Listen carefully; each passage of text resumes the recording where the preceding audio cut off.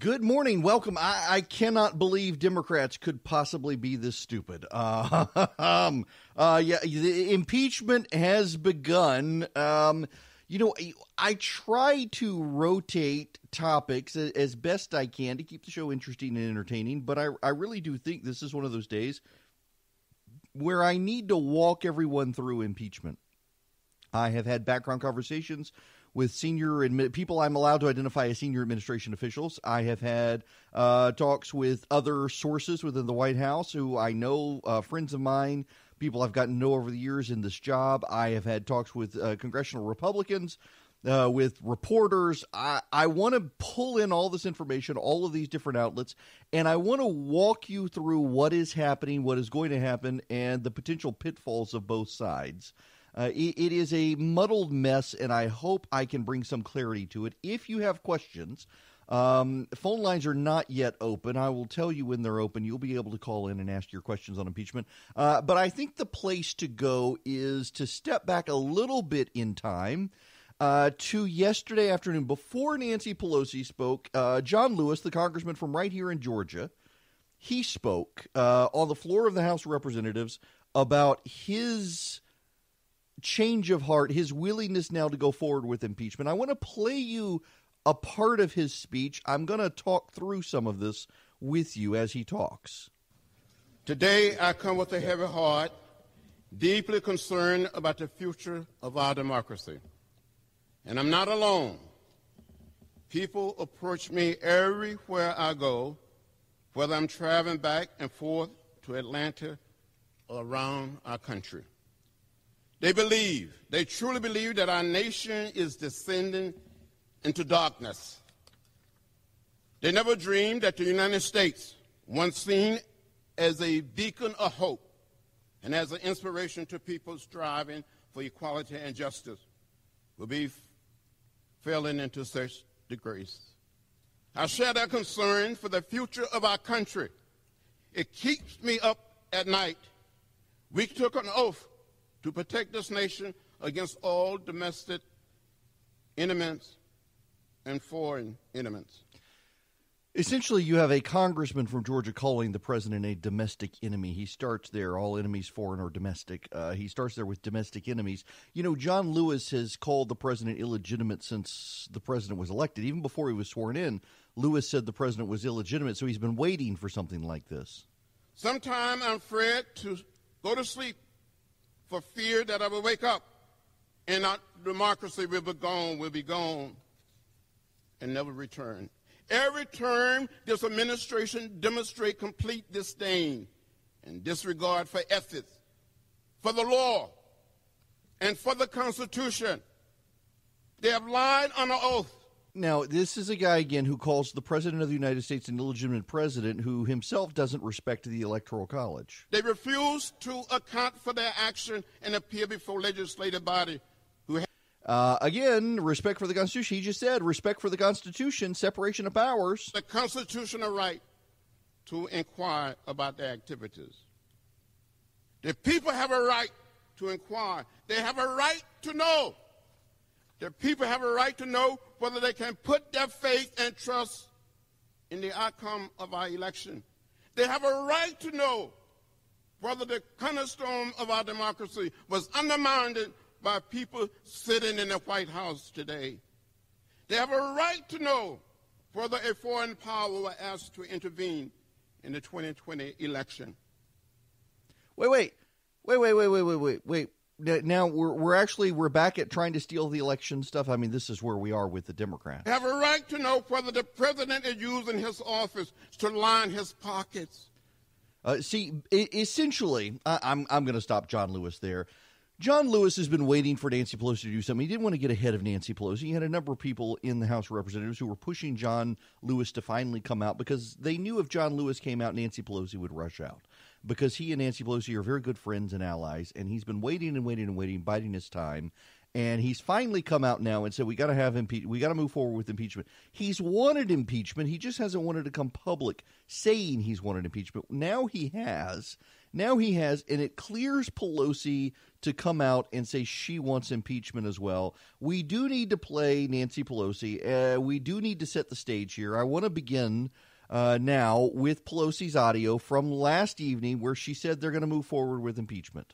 A Republic endures because of the wisdom of our Constitution, enshrined in 3 co-equal branches of government serving as checks and balances on each other.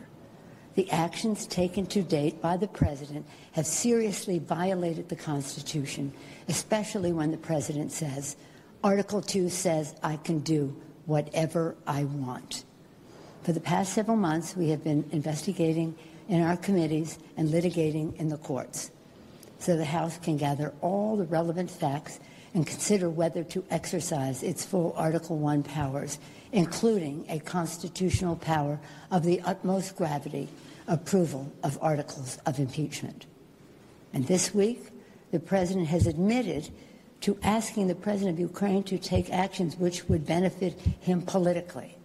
The actions of the Trump presidency revealed the dishonorable fact of the President's betrayal of his oath of office, betrayal of our national security, and betrayal of the integrity of our elections.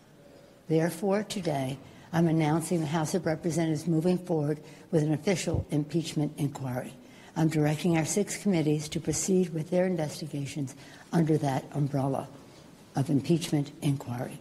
The President must be held accountable. No one is above the law. Okay, no one is above the law. He's got to be held accountable. But what is Pelosi actually doing? She's actually not doing anything. In fact, what she's actually doing is she's signaling she's not going to do anything.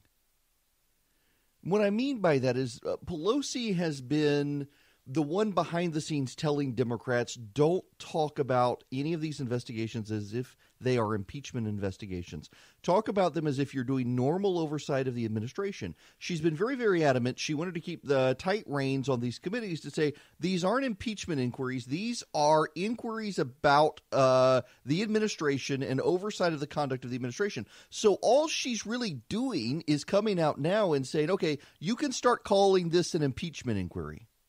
There's not going to be a special committee formed to pull all this stuff together. So the Foreign Affairs Committee will do something. The Judiciary Committee will do something. House Government Oversight will do something. Intel will do something. All of these distinct committees will have individual investigations that they're already doing. It's not like they're going to launch new investigations. But now they will say specifically they're looking for things to build articles of impeachment, which is what they were doing before. They just didn't want to be public about it. Last Tuesday, we observed the anniversary of the adoption of the Constitution on September 17th. Sadly, on that day, the intelligence community Inspector General formally notified the Congress that the administration was forbidding him from turning over a whistleblower complaint on Constitution Day. This is a violation of law. Shortly thereafter, press reports began. It's actually not clear if that's a violation of law. You do need to know that. The break of a phone call by the President of the United States calling upon a foreign power to intervene in his election. This is a breach of his constitutional responsibilities. The facts are these. The intelligence community Inspector General, who was appointed by President Trump, determined that the complaint is both of urgent concern and credible. And its disclosure, he went on to say, relates to one of the most significant and important of the Director of National Intelligence's responsibility to the American people.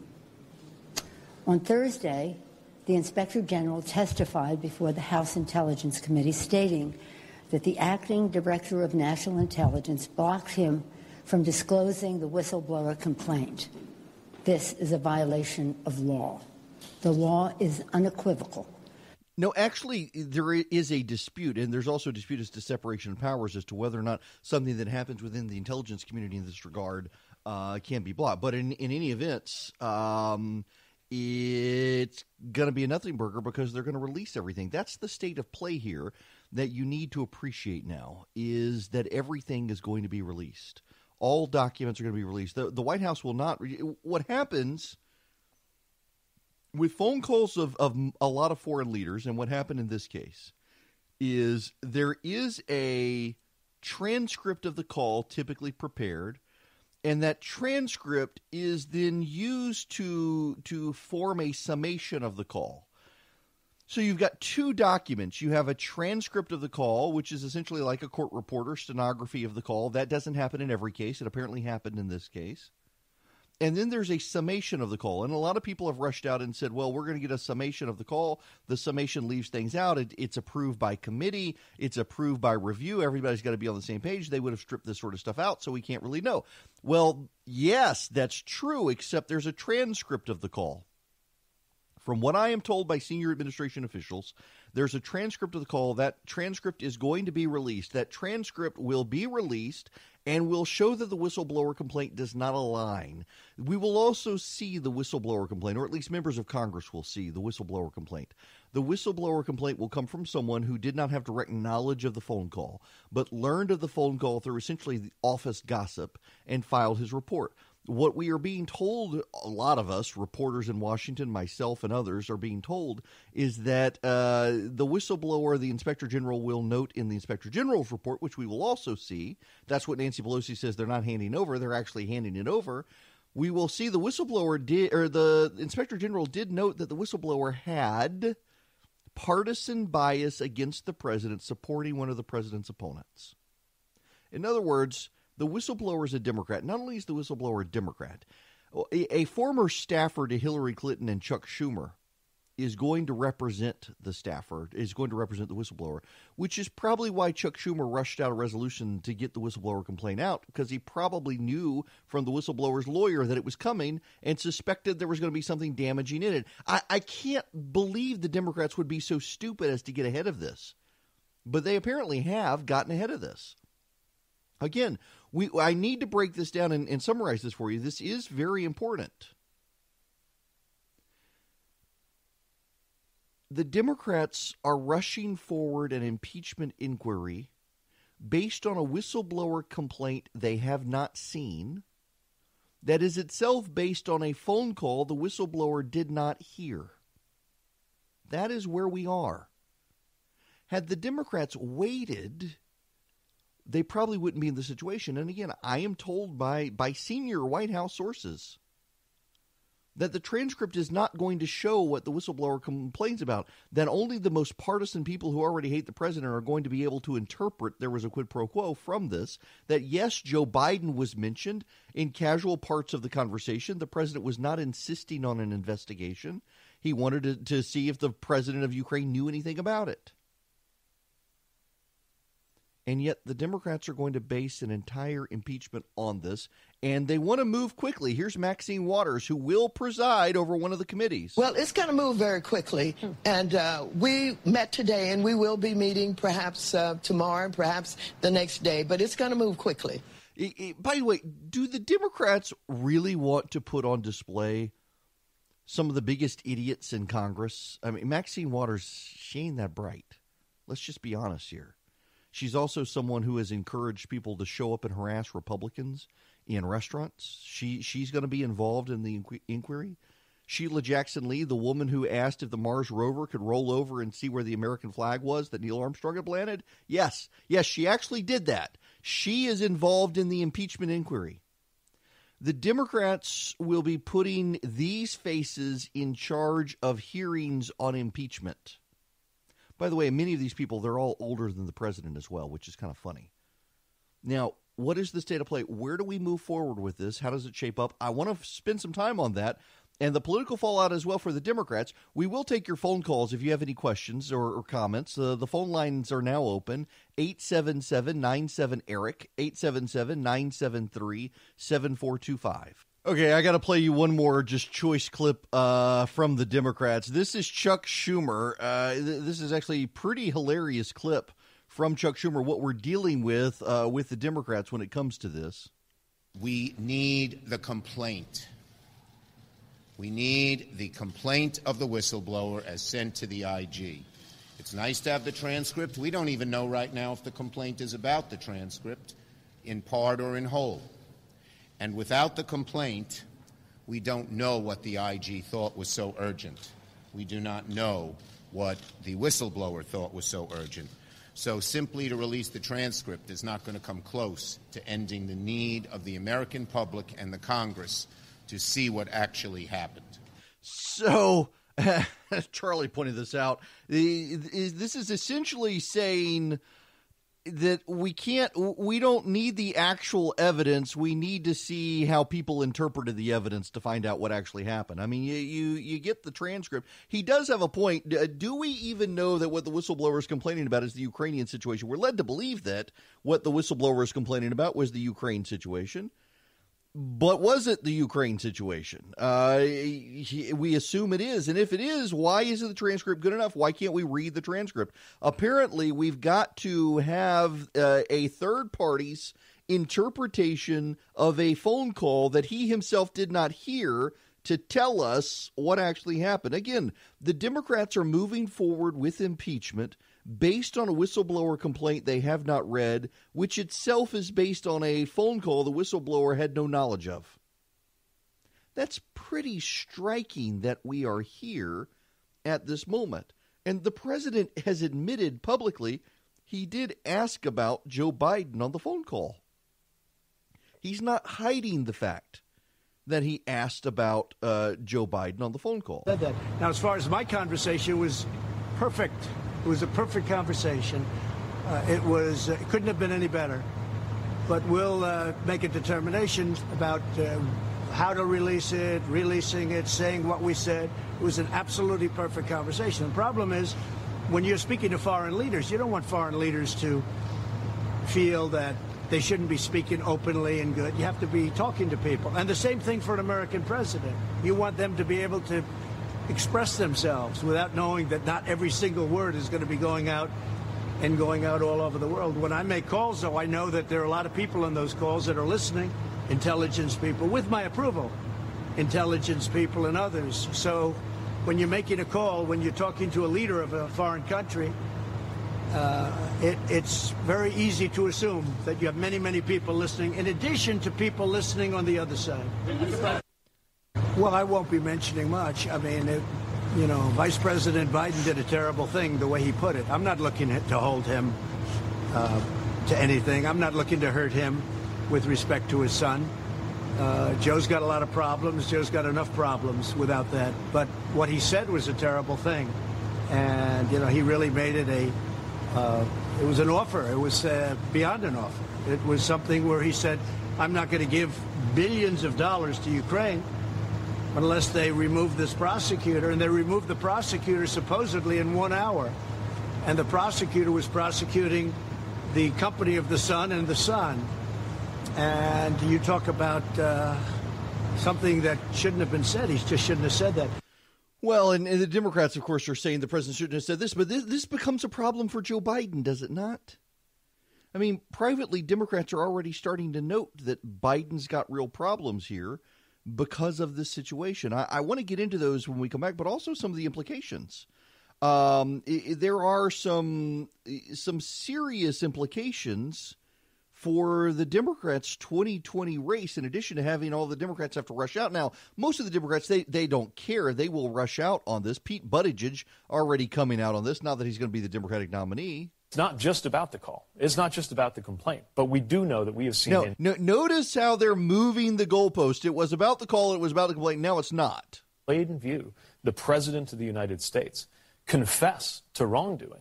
He didn't look very guilty when he did it, but that doesn't change the fact that it was a confession. And right now, we see strong evidence that the American president may have sold out U.S. national security interests to go after a political opponent. Is the president not allowed, as commander-in-chief and chief law enforcement officer of the United States, is he not allowed to inquire as to whether or not his predecessor might have obstructed justice or might have withheld money from a foreign government to protect his son? Is he not allowed to do that? That's essentially what Pete Buttigieg is saying. is that he can't, because it's a crime for the president to make sure that his predecessors weren't breaking the law. Just the latest in a number of things, any one of which might be impeachment. Hey, and you got to love that. This is just the latest. This is just except it's not. This is the Democrats have decided to make their impeachment stand on this, on a whistleblower complaint they haven't seen based on a transcript the whistleblower had not heard. That's pretty amazing, and they're really not doing anything different than they were, except one thing. It is important that you understand this. I will give you that and the implications for Democrats when we come back. The voice is correct. I will be keeping you up to date with all the impeachment stuff, a lot through email when I'm not on the show. If you want it, I do spend a lot of time talking to folks in the White House and elsewhere. You can text SHOW to 33777. I suppose we've got so many more new stations now. I should do a reset as to why I'm here. Why are you hearing this guy on the radio? So I was a lawyer for 6 years in Macon, and was on Macon City Council for a while, was an elections lawyer, and I ran campaigns, federal, state, and local level around the state, around the country, was a volunteer attorney for President Bush's election and re-election, did election law cases here in Georgia, started the website redstate.com, became the most widely read right-of-center blog on Capitol Hill, worked in Washington for a while, have plenty of contacts within the Republican Party, within the Trump administration. I do an annual conference every year. The vice president was at this past year's conference in Atlanta. I'm very good friends with a number of members of the cabinet, members of Congress, and others. And a lot of my friends over the years are now working for the president. So I'm trying to leverage those sources for you, although I don't like to talk to a lot of them because people know that we're friends and they get blamed when I say something that they didn't tell me. They're the first one, aha, you must be the source. No, I got a lot of sources up there. I do want to try to keep you informed with everything that's going on.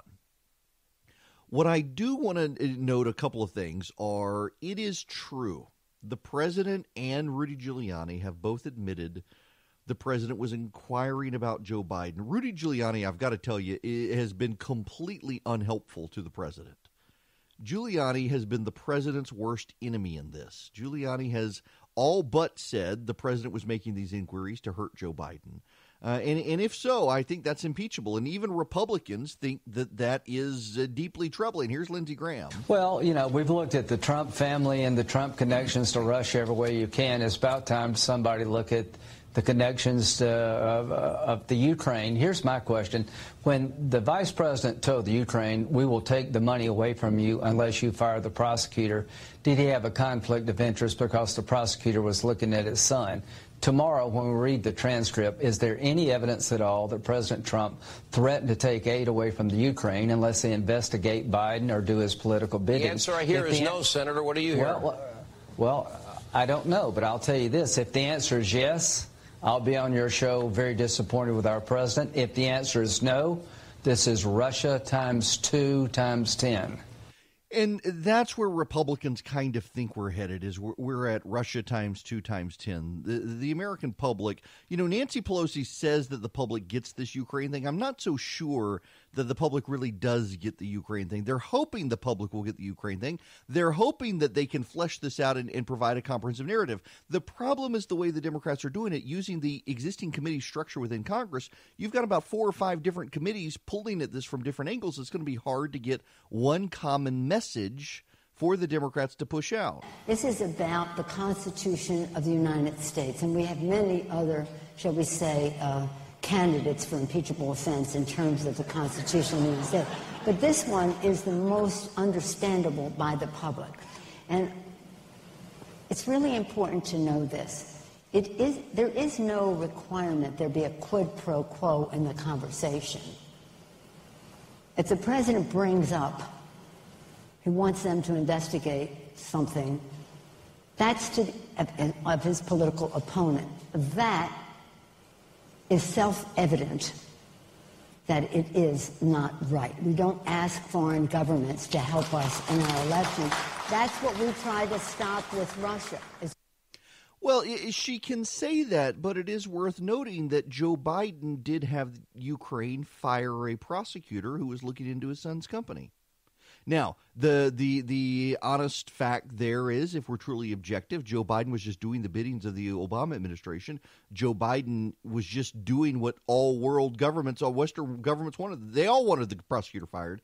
Joe Biden was doing it. It just so happens, though, that his son had a financial interest in having that prosecutor go away as well. Maybe Biden should have recused himself from that, given that situation. Joe Biden's son says he told his dad it was going on, that there's a problem. Well, this is why there's so much risk for the Democrats here. It was in their districts that there was the greatest resistance to impeachment, but I think there was this sense that the cynical political thing at this juncture would be not to act. That doesn't mean there aren't risks. I think there are great risks here, and no one really knows how this is going to play out.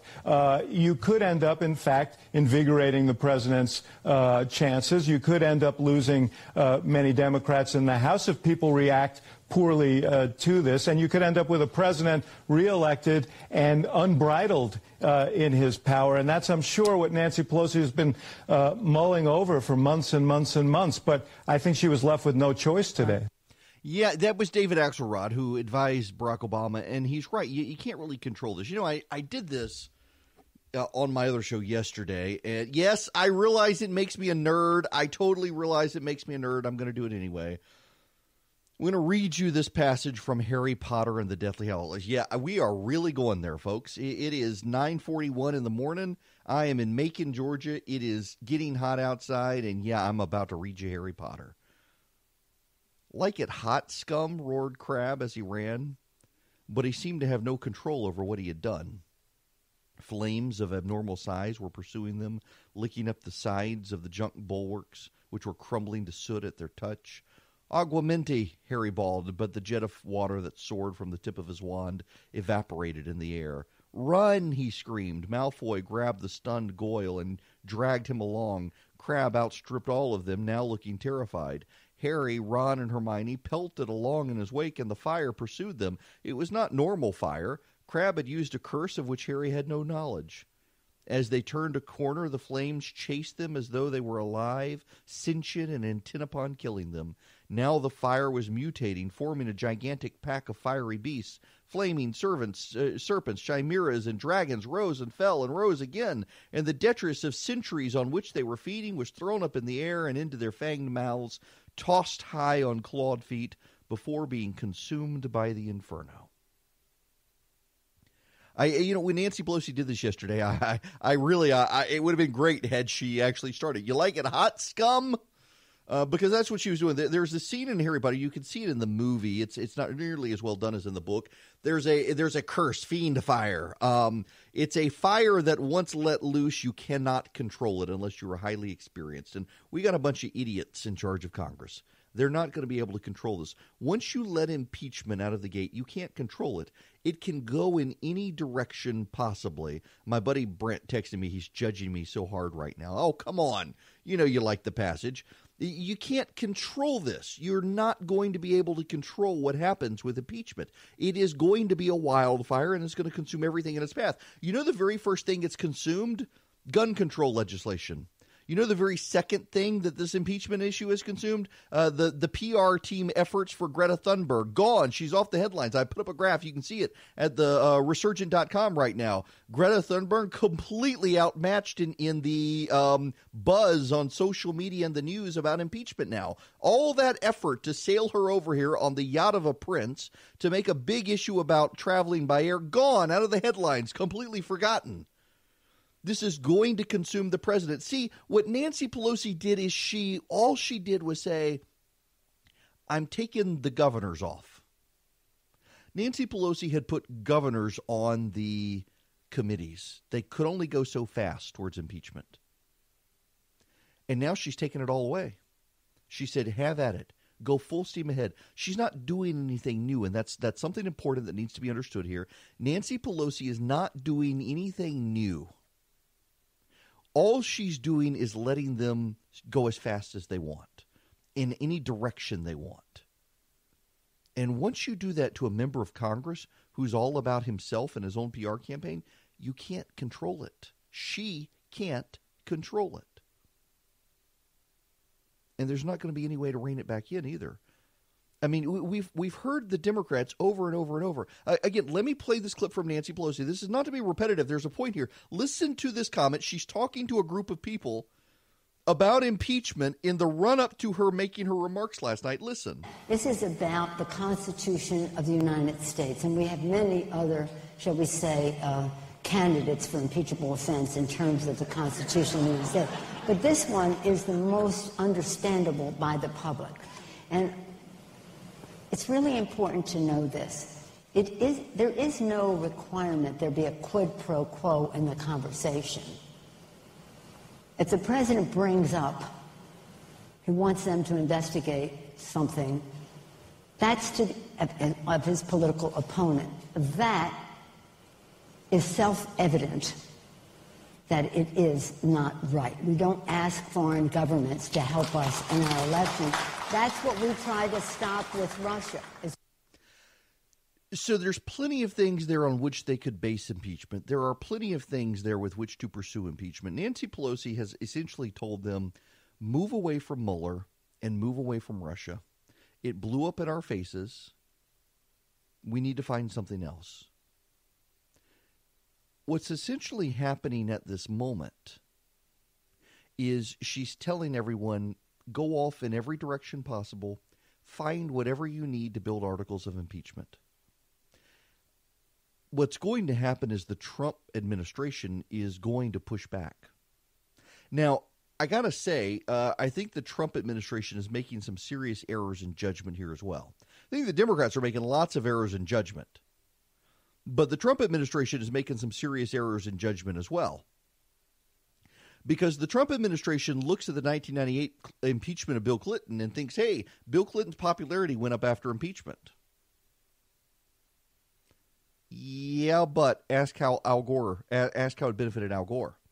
You see, Donald Trump is up for re-election. Bill Clinton could never be elected again. Bill Clinton, once you reach the presidency, you serve 2 terms, you're done. You can't come back. It's 2 terms. That's it. Donald Trump hadn't gotten there yet. So to look at an impeachment of Bill Clinton during his second term in office is not applicable to Donald Trump headed into an election season, particularly when the press is out to get Donald Trump already. The press is absolutely out to get Donald Trump. So I think it's not the same. On top of that, yes, Bill Clinton got a little bit of a personal bounce out of this, but we got to remember something else that's distinct here. Bill Clinton and his entire team had months to get ready. You had the Starr report. The Starr report was released. They knew what was coming from the Starr report, and they could build an entire campaign around what was in the Starr report because they knew the basis of articles of impeachment would be from the Starr report. They could focus on the Starr report. It was written, it was printed, and it was distributed, and they could focus on the Starr report, and they could nitpick the Starr report and raise doubts about items in the Starr report, witnesses in the Starr report, the veracity of things in the Starr report, about Ken Starr himself. They had a defined target. They had a person who they could identify, and they could make the enemy, Ken Starr, the vast right-wing conspiracy. They had Jonah Goldberg's mother, Lucy Goldberg. She was the one who connected Linda Tripp to the Starr campaign. They could go after Linda Tripp. They could go after Monica Lewinsky. They could do these things. They had months to do it. They had willing participants in the media willing to help them. With this, impeachment will be done in real time. There will not be a predecessor report. There will not be one identified individual who can be defined. Maybe the whistleblower could serve that purpose. But we'll be seeing impeachment happen in real time. The investigation will not happen behind closed doors, more or less. It will happen before committees of Congress. And the president, while he will be able to tweet in real time to try to undermine it, they will be building their case in real time. This will not be you and me having to read a report from Ken Starr. We'll have the actual TV clips. We'll have the actual committees. We can watch the committee. We can go to C-SPAN and watch the committees. Hell, who knows? The national networks may run it all live on their national networks. We'll be able to see the form of the committee. We'll be able to see the form of the report. We'll be able to see the basis for the accusations within articles of impeachment forming live on TV. We'll be able to make up our mind before the president's team can help shape our mind. That's a profound difference from what happened with Bill Clinton. And again, Bill Clinton may have gotten a personal bounce out of it, but Al Gore did not. Al Gore never became president of the United States. And if you'll recall, one of the things Al Gore's campaign strategically decided they had to do was to keep Bill Clinton off the campaign trail, that Bill Clinton was actually a liability to them on the campaign trail because of the Monica Lewinsky situation. Now, there was some revision of this afterwards. The Clinton campaign said, if only Al Gore had let Bill Clinton get out on the campaign trail. But that's not really true. At the time, Bill Clinton was an anchor, and the polling showed Bill Clinton was an anchor. He had a short personal bump, but it didn't survive, and it certainly didn't help Al Gore. So there are real problems here for the presidency as the Democrats pursue impeachment and as we observe it all happening in real time. But there are real problems for the Democrats as well, because, again, they're getting ahead of themselves in this. They don't really know what they have. They haven't seen the whistleblower complaint. Now, I suspect they've been leaked parts of the whistleblower complaint because it's a partisan Democrat represented by a partisan Democrat. Surely they have some advanced knowledge, but they haven't seen the complaint, and they certainly haven't seen the transcript of the call. You can call in 877-97-ERIC. That's 877-973-7425. I got to play you part of this interview from Fox News. Rudy Giuliani is just the gift that keeps on giving to the Democrats on this impeachment stuff. The guy needs to be fired. He's doing the president no good here. Man, I really did. And you know who I did it at the request of? The State Department. I never talked to a Ukrainian official until the State Department called me and asked me to do it. And then I reported every conversation back to them. And Laura, I'm a pretty good lawyer, just a country lawyer. But it's all here, right here. The first call from the State Department, the debriefing of the State Department. So why are they out to get you? This story is filled with unnamed sources. Again, I will compliment myself because I do a pretty good man. So now Rudy Giuliani has just made himself a target of the investigation and says he preserved all the evidence, and it's not a conversation. It's not privileged conversation between him and his client, the President of the United States. It's third-party communications with the State Department, and that's not the President of the United States. And so now all of that is going to be subject to review. Also, this puts Rex Tillerson, the former Secretary of State, and Mike Pompeo, the current Secretary of State, in an awkward position, does it not? They're going to now be dragged into an impeachment investigation over what they did or did not do. This is kind of problematic, folks. We do need to acknowledge that it is problematic. It is also problematic for, Joe Biden, and I want to get to that. But before I do, here's Trey Gowdy talking about the Democrats getting ahead of themselves. Yeah, Brad, I paid really close attention to that. I mean, this can't be because of the content of the phone call, because nobody knows the content of the phone call. So she referenced the statute. The statute does say shall, but there are lots of statutes that say shall, including, Brett, the contempt of Congress statute says shall. The U.S. attorney shall prosecute if Congress holds someone in contempt, but they never do. Statutes just don't say if you feel like it. They say shall and must. That's not a great legal argument. And then the third argument, which is a little bit better, is the failure to produce documents, period, to Congress as a co-equal branch. You know, look, Brett, in the interest of fairness, there were Republicans that wanted to impeach Rod Rosenstein and John Koskinen for failing to produce documents to Congress. I thought it was a wildly crazy idea then. I think if you're going to begin to impeach presidents who may have a privilege or some other legal reason for not producing documents, if that's now an impeachable offense, then every president for the rest of my lifetime needs to be on impeachment watch. Yeah. The Democrats really bungled this. They should have force the president. I mean, and it's pretty clear that they were going to hand over these documents. In fact, the president said he was going to release the transcript before Pelosi moved forward with impeachment. Well, now they've handed the president spin. And the president's spin, straightforward spin, is that the Democrats got ahead of themselves. They didn't wait for he was going to release the transcript, and the Democrats have gotten ahead of themselves. They went forward with this without seeing the transcript. That's not good for the Democrats to be in. Now, if there's a there, they'll dig it up. They may very well dig it up, but it's not helpful. Of all people making sense on this, Tulsi Gabbard, who, by the way, is going to be on the stage with Kamala Harris at the next Democratic debate. Where do you stand on impeachment right this very moment?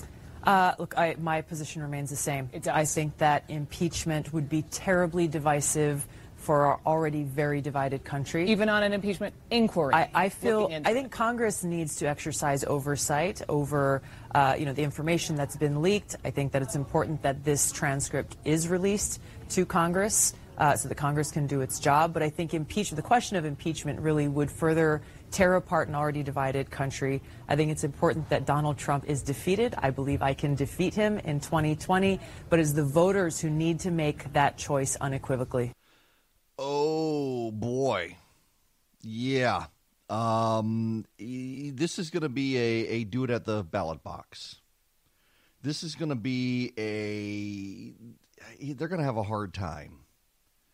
But I do need to tell you, the transcript is now out and people are looking at it, and there are a lot of Republicans behind the scenes saying, the transcript really is bad. Not bad enough to impeach, but it's bad. I'm going to get on the phone here and talk to some sources during commercial break, and when I come back, I'll see what I can tell you that I found out. But a lot of people saying this is bad. If you don't know your numbers, you don't know your business. But the problem growing businesses have that keeps them from knowing their numbers, well, they got a bunch of different systems that don't work together. They've got one system for accounting. They've got another system for sales. They have another system for inventory and so on. It's just a big inefficient mess, taking up too much time, too many resources. It hurts the bottom line. Introducing NetSuite by Oracle, the business management software that handles every aspect of your business in an easy-to-use cloud platform. It gives you the visibility and control you need to grow. With NetSuite, you save time, money, and unneeded headaches by managing sales, finance, and accounting orders and HR instantly, right from your desktop or your phone. That's why NetSuite is the world's #1 cloud business system. Right now, NetSuite is offering you valuable insight with a free guide, 7 key strategies to grow your profits at netsuite.com/Eric. That's netsuite.com/Eric to download your free guide, 7 key strategies to grow your profits. netsuite.com/Eric. It is Eric Erickson. Welcome. How are you? My goodness. So we have the transcript. People are reading it. People say it's not good. Welcome. The phone number, if you want to be a part of the program, 877-97-ERIC, 877-973-7425. We do have the transcript. It has been released. I have not read it myself. Conservative friends of mine are reading it, and they're saying it's not good for the president. That it's probably not impeachable, but that it is not good. A transcript, this is the breaking news alert. A transcript shows President Trump urged Ukraine's leader to contact Attorney General William Barr about opening an inquiry tied to Joe Biden. There we have it.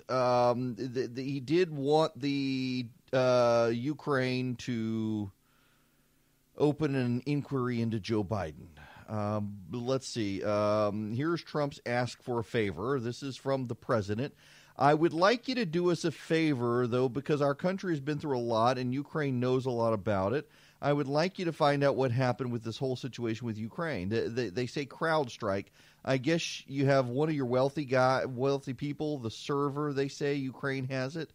There are a lot of things that went on, the whole situation. I think you're surrounding yourself with some of the same people. I would like to have the Attorney General call you or your people, and I'd like to get you to get to the bottom of it. As you saw yesterday, that whole nonsense ended with a very poor performance by a man named Robert Mueller, an incompetent performance, but they say a lot of it started with Ukraine.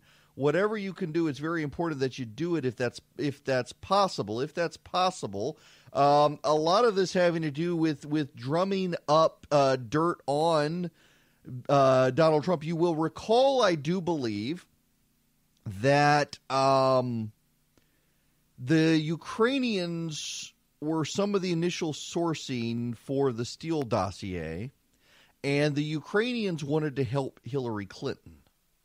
The Ukrainians thought that the Russians wanted to help Trump, so the Ukrainians decided to help Hillary Clinton, and they were trying to dig up dirt on Trump. And you got this portion here. Now we've got, let's see, we got the, let's see, I'm going to do word search now, that the transcript having been released. Yep, here we go. This is the president.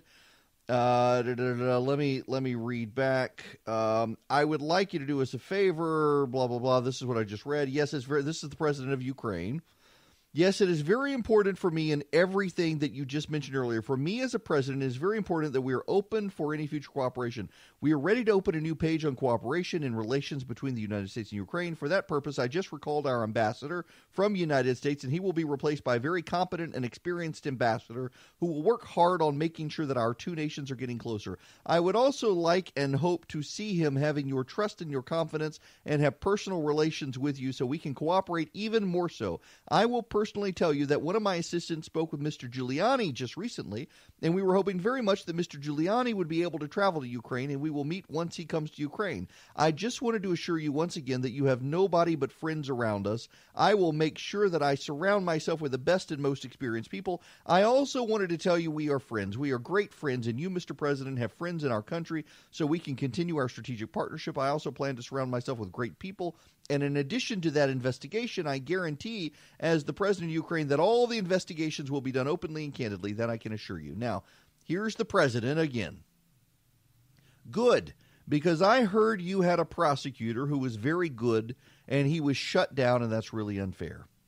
A lot of people are talking about that, the way they shut your very good prosecutor down, and you had some very bad people involved. Mr. Giuliani is a highly respected man. He was the mayor of New York City, a great mayor, and I would like him to call you. I will ask him to call you along with the attorney general. Rudy very much knows what's happening, and he's a very capable guy. If you could speak to him, that would be great. The former ambassador from the United States, the woman, was bad news, and the people she was dealing with in the Ukraine were bad news. So I just want to let you know that. The other thing, there's a lot of talk about Biden's son, that Biden stopped the prosecution. And a lot of people want to find out about that. So whatever you can do with the attorney general would be great. Biden went around bragging that he stopped the prosecution. So if you can look at it, it sounds horrible to me. Here's the president of Ukraine again. Yeah, I'm really reading you the transcript. This is important stuff. I wanted to tell you about the prosecutor. This is the president of Ukraine telling the president now. First of all, I understand and I'm knowledgeable about the situation. Since we have won the absolute majority in our parliament, the next prosecutor general will be 100% my person, my candidate, who will be approved by parliament and will start as a new prosecutor in September. He or she will look into the situation, specifically to the company that you mentioned in this issue. The issue of the investigation of the case is actually the issue of making sure to restore the honesty so we can take care of that, and we'll work on the investigation of the case. On top of that, I would kindly ask you if you have any additional information that you can provide to us. It would be very helpful for the investigation to make sure that we administer justice in our country with regard to the ambassador to the United States from Ukraine. As far as I can recall, her name was Ivanovich. It was great that you were the first one who told me that she was a bad ambassador, because I agree with you 100%. Her attitude towards me was far from the best, as she admired the previous president and she was on his side. She would not accept me as a new president well enough.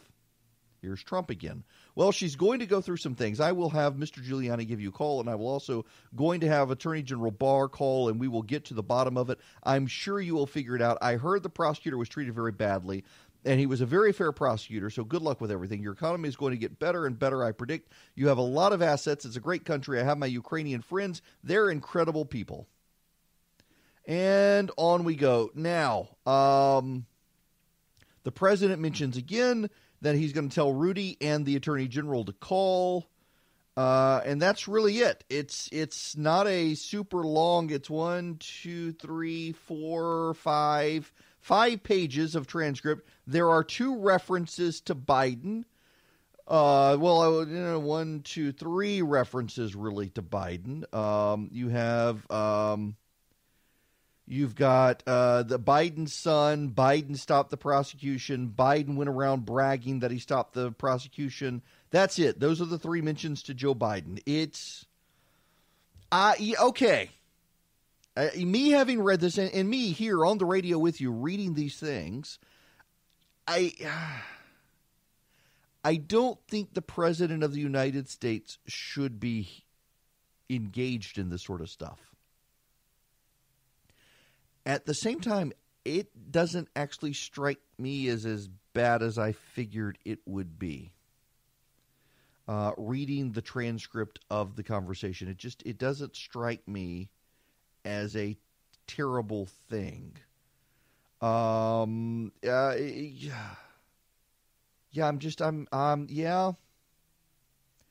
It doesn't strike me as bad, honestly. I'm reading this in real time. I haven't seen it. I assumed it was going to be worse than this, but no.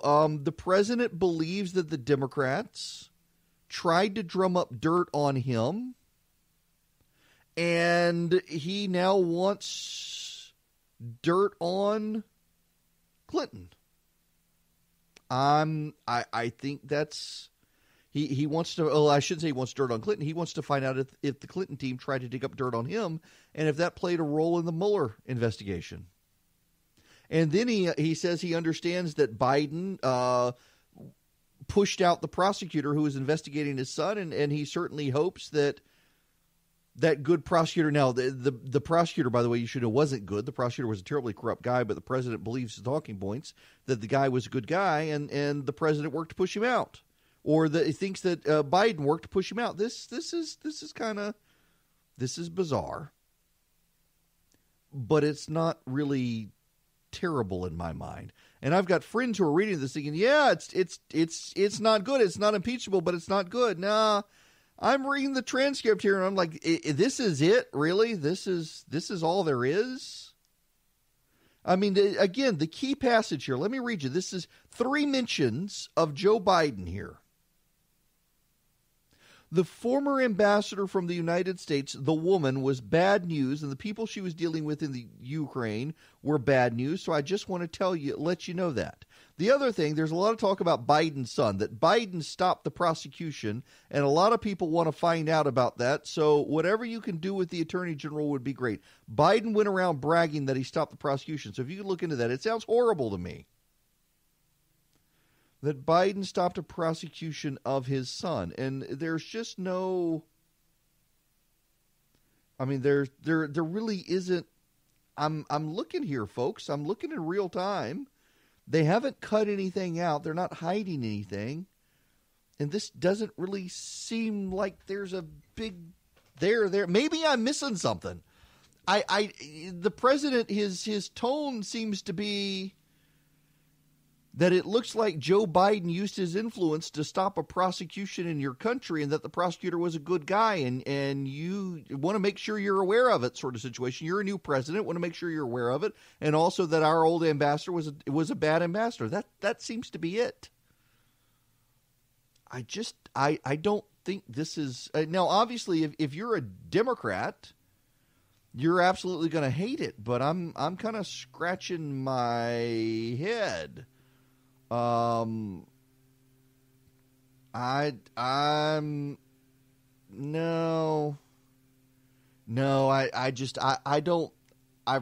reading the transcript, and I don't think this is, I mean, obviously Democrats, if they think that this is something to go after the president with, they're going to go after the president, and they certainly are. And I see people saying, the president says we do a lot for Ukraine, and I need a favor, and let's get to the bottom of the Biden side. This doesn't, I mean, you can put your spin on it if you hate the president, and I'm not a fan of the president, but I just don't think there's a there. You know, this is also bad for Joe Biden, though. We shouldn't undermine this. We shouldn't dismiss this. Here's Mark Thiessen from the Washington Post talking about the Biden angle of this. This is going to do more damage to Joe Biden than it does to Donald Trump. Donald Trump is at least flexing like he's pretty confident, releasing these transcript and releasing the.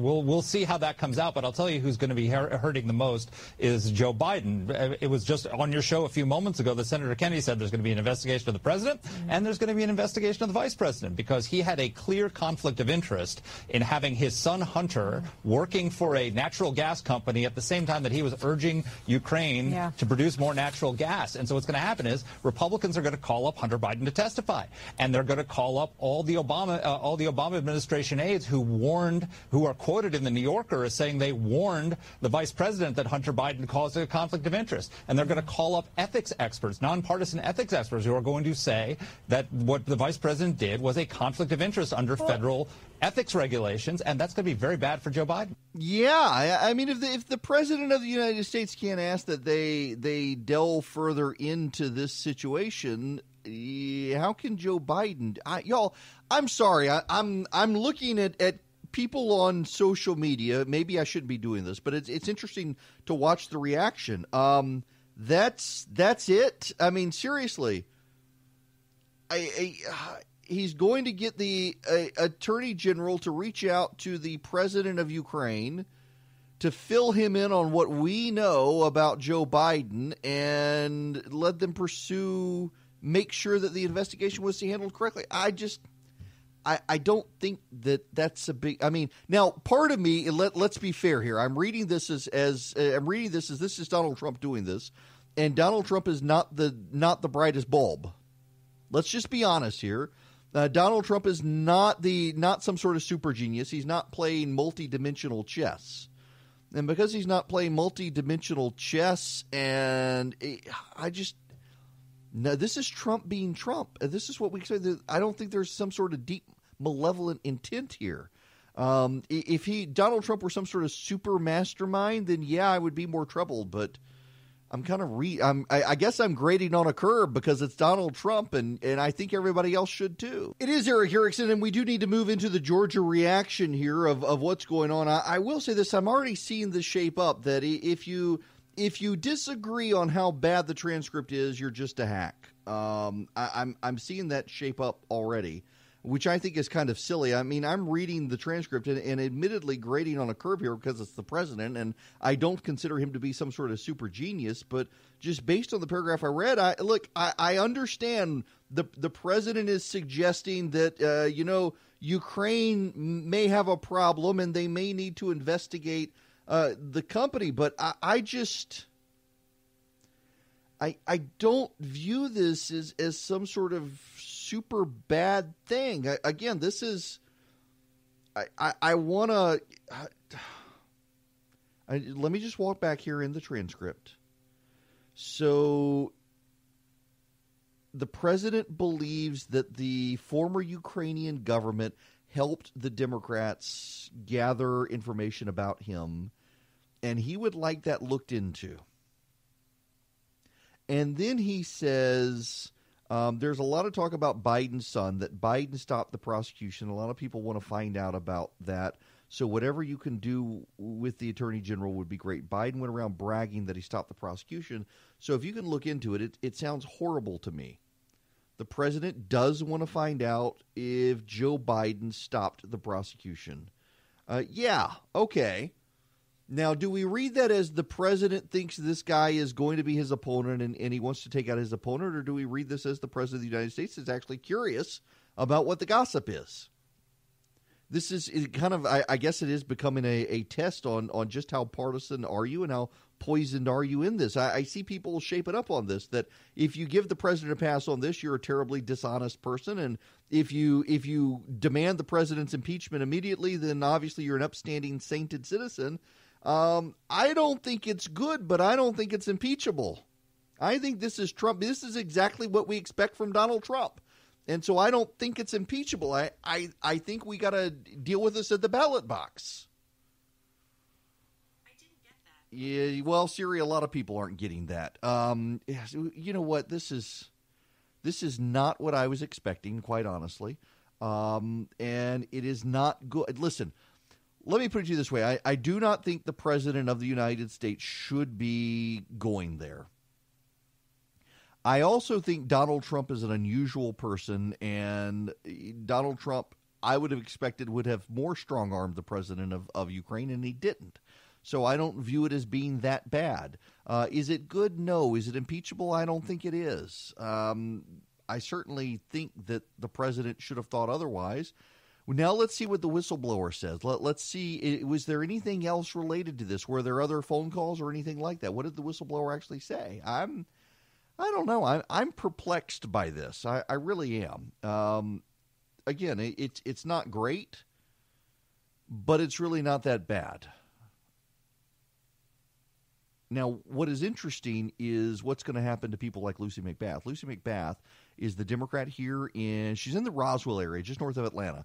Sandy Springs, Roswell. If you'll recall, that's the John Ossoff seat where Karen Handel won it, and then Lucy McBath beat Karen Handel in 2018. Lucy McBath stormed through a line of reporters late yesterday, refusing to answer their questions about her position on impeachment. What McBath did, what's unfortunate is, so I've got a colleague of mine on WSB in Atlanta where I've got an evening radio show. Jamie Dupree is his name. He's a congressional correspondent and has been for a number of years. Jamie Dupree is one of the most highly respected reporters in Washington. He's a radio reporter, and Jamie lost his voice. He has developed a neurological condition where as he talks, his tongue pushes forward and tries to go out of his mouth, and it makes it impossible for him to talk. The best way he can do it is he puts a Sharpie marker in his mouth to try to hold his tongue back to be able to form words. It is very difficult for him to talk. And so he carries a pad around with essentially a dry erase board that he can write on. And he was trying to get Lucy McBath to answer a question as she went past. McBath ignored him, so Jamie put the Sharpie marker in his mouth and tried to start talking to her that way, and she acted like she couldn't understand him and kept walking through. And it was an embarrassing situation, and a lot of Capitol Hill reporters were troubled with the way she behaved. She didn't want to take a position.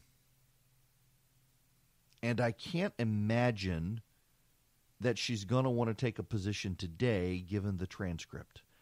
I cannot imagine a bunch of people are going to want to rush out of the gate on this transcript and demand the impeachment of the president on something like this. Again, it's not good. Let's acknowledge this is not good. But this is what we've come to expect with Donald Trump. And in the grand scheme of things with Donald Trump, I don't think it's that bad. Are we grading on a curve? Yes, we actually are grading on a curve because it's Donald Trump. And he's not a super G. He's not playing 3 and 4 and 5 and 6 dimensional chess like people say. He's a gut level politician. It is going to put swing district Democrats, though, on the defense. Lucy McBath here in Georgia is going to be very much on defensive about something like this because overwhelmingly the voters in her district don't want impeachment. And I don't think that this gives the Democrats what they want in impeachment, but it certainly gives them enough to open a fishing expedition into Rudy Giuliani, among other things, and that may give them what they want. So I'm putting up a piece. Welcome back. So I am putting up a piece. If you want to call in, if you want to share your thoughts on this, 877-97-ERIC, 877-973-7425. And let me just read you. It's going live here in just a minute on The Resurgent. The Biden name comes up 3 times. The headline, that's it. Seriously, it ain't good, but it isn't impeachable. The president is first convinced the Democrats tried to use Ukraine to get dirt on him. He wants answers. Then, relatedly, he wants the president of Ukraine to talk to the attorney general to see if Biden improperly used his influence to oust a former state prosecutor who was looking into Biden's son's company. We should not want the president to use his power to steer foreign governments against his political opponents. We should recognize that there are allegations that the Democrats did that against Trump. But what is right and what is wrong is wrong. Whether Democrats did it or not, it doesn't mean Trump should have. But I did read the transcript and cannot help but think this is not a big deal. It's not good, but this is Trump we're talking about. He's not a super genius playing 5-dimensional chess. He's a gut-level politician and an old man. This is the sort of stuff baked into the calculation of supporting a guy like that. I just don't see this as impeachable. Obviously, this is going to happen. What's going to happen is this will become a morality tale where if you don't demand his resignation or impeachment, you're a partisan hack, and if you do, you're a noble, sane, and patriotic America.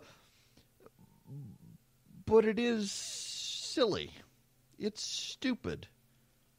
It just isn't that big a deal. It's Trump being Trump. Vote against him if you don't like him, but impeachment is silly. It is silly. He mentions Biden 3 times. There's not a there. And by the way, the Democrats did try to use Ukraine to dig up dirt on him. And again, it's just not impeachable in my mind. The more frustrating part here is that this is going to be some sort of morality tale. This is, by the way, Josh Holmes from Mitch McConnell's team does say a couple of things. The CrowdStrike reference is newsworthy and utterly lost on everyone. I'm guessing this is a reference to the ongoing investigation into the Russian election interference. CrowdStrike was the firm who the DNC hired after it was hacked. It's pretty unfortunate that we needed to disclose this section publicly.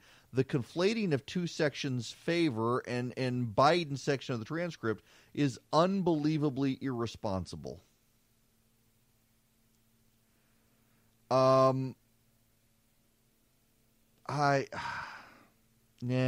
I mean, obviously, if you hate the president, you think this is bad. If you like the president, you're going to defend it. I think it's bad. I just don't think it's impeachable. And I think the more unfortunate thing is people are trying to draw partisan lines of saying you got to pick a side on this now. You got to pick a side.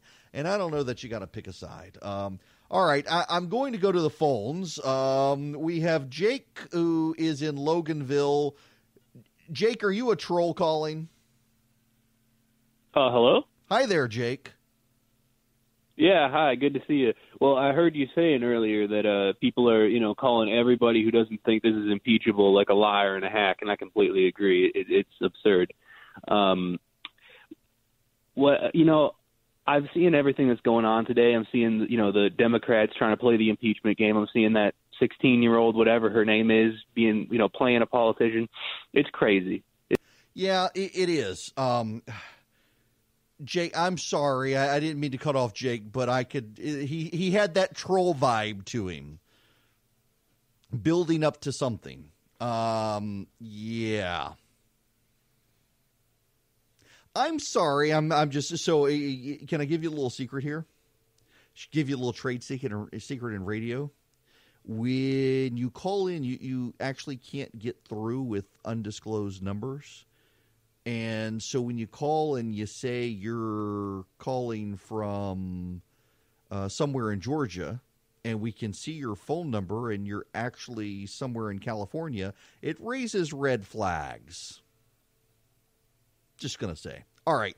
Can we move on? I mean, we do have other stuff we need to play out here. And this is a hodgepodge show. I swear if there were people listening today, they'd say, why are we doing that? Why are we picking up this show? Well, this is an unusual day. We've got a lot of breaking news happening live, and we're covering it live. I do want to play this clip by Ian Bremmer, who was on TV last night. Ian Bremmer is a geopolitical analyst.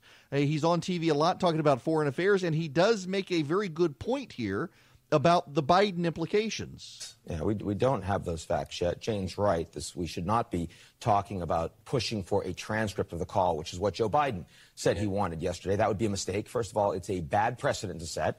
You want presidents to be able to conduct diplomacy without the necessity of that concern. Yes, but when there's a question of corruption, why not see the transcript? No, because they'll redact it, and because they'll only put it out if it's useful to tell their story. What you need, as Jane just said, is the whistleblower complaint. You have that. That's actually the legal process. Right. That's what we should see. Biden does have a problem here, by the way.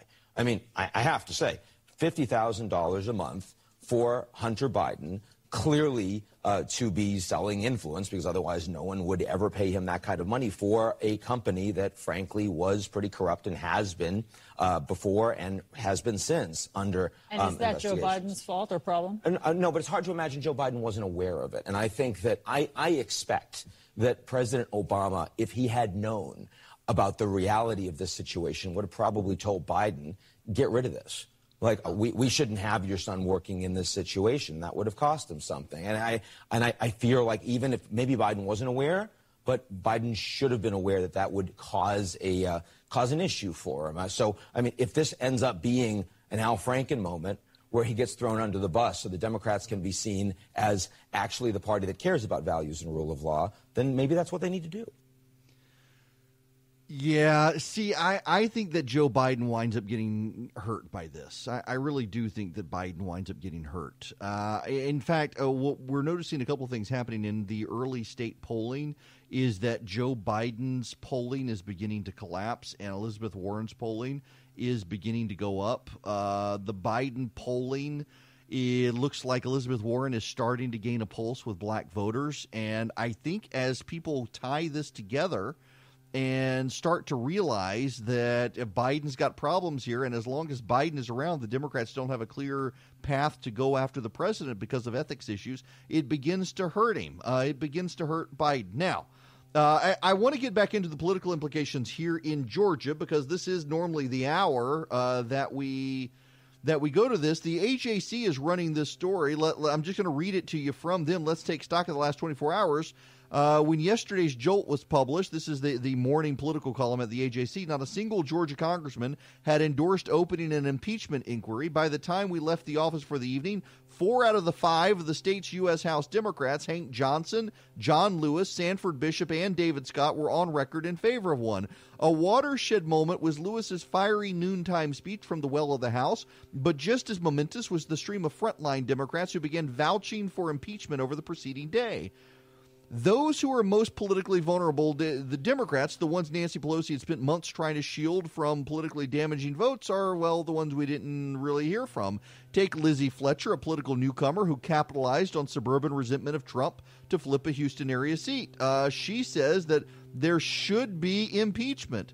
More than half of the 40-some frontliners came out in support of an impeachment probe by the end of Tuesday. One Democrat who wasn't on the list, Lucy McBath. Her office didn't respond, and she outright ignored questions from Jamie Dupree. She's not alone here. Now, I want to go back real quick, and I want to replay some audio I played in the first hour. If you weren't joining in, I want to play John Lewis's audio on the floor of the House. He largely helped persuade Pelosi to move forward in this direction. Today, I come with a heavy heart, deeply concerned about the future of our democracy. And I'm not alone. People approach me everywhere I go, whether I'm traveling back and forth to Atlanta or around our country. They truly believe that our nation is descending into darkness. They never dreamed that the United States, once seen as a beacon of hope, and as an inspiration to people striving for equality and justice, will be falling into such disgrace. I share their concern for the future of our country. It keeps me up at night. We took an oath to protect this nation against all domestic enemies and foreign enemies. Sometimes I'm afraid to go to sleep for fear that I will wake up and our democracy will be gone, and never return. Every term, this administration demonstrates complete disdain and disregard for ethics, for the law, and for the Constitution. They have lied on an oath. They refuse to account for their action and appear before legislative body who have the constitutional right to inquire about their activities. The people have a right to inquire. They have a right to know. The people have a right to know whether they can put their faith and trust in the outcome of our election. They have a right to know whether the cornerstone of our democracy was undermined by people sitting in the White House today. They have a right to know whether a foreign power was asked to intervene in the 2020 election. They have a right to know whether the president is using his office to line his pockets. Mr. Speaker, the people of this nation realize that if they had committed even half of the possible violation, the federal government would be swift to seek justice. We cannot delay. We must not wait. Now is the time to act.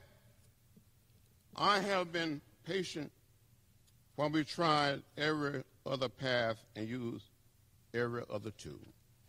We will never find the truth unless we use the power given to the House of Representatives and the House alone to begin an official investigation as dictated by the Constitution. The future of our democracy is at stake.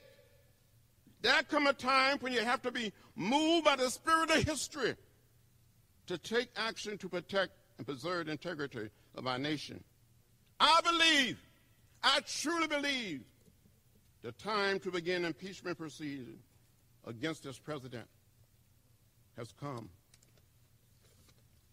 To delay or to do otherwise would betray the foundation of our democracy. Thank you, Mr. Speaker. There you have John Lewis. I also appreciate the length of his clip because there was a leaf blower standing right outside my office, and I could put my microphone on mute and let John Lewis talk. There was a method to my madness playing all of this without talking over John Lewis, which is something I normally don't do, but I wouldn't be able to drown out the noise of the leaf blower, so there we have it.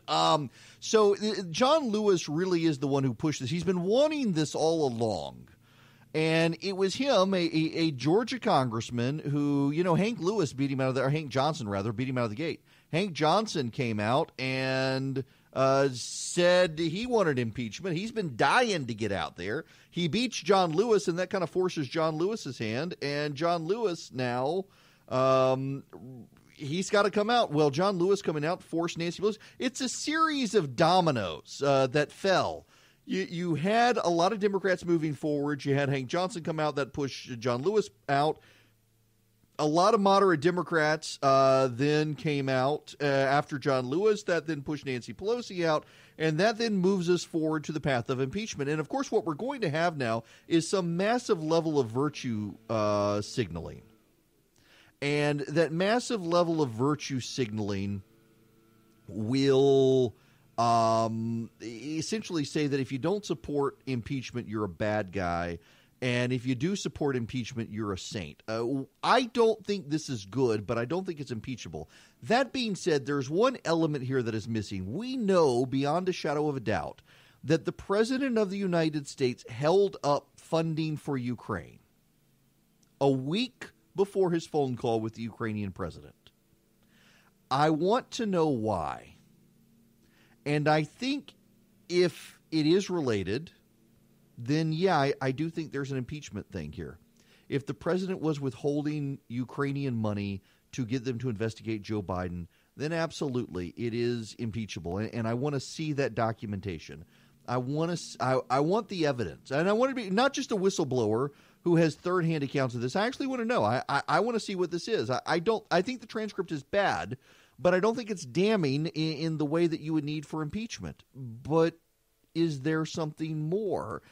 Does the whistleblower actually know something? Of course, the whistleblower looks like it's going to be named Christine Blasey Ford, and Democrats will say you got to believe all whistleblowers. But I'm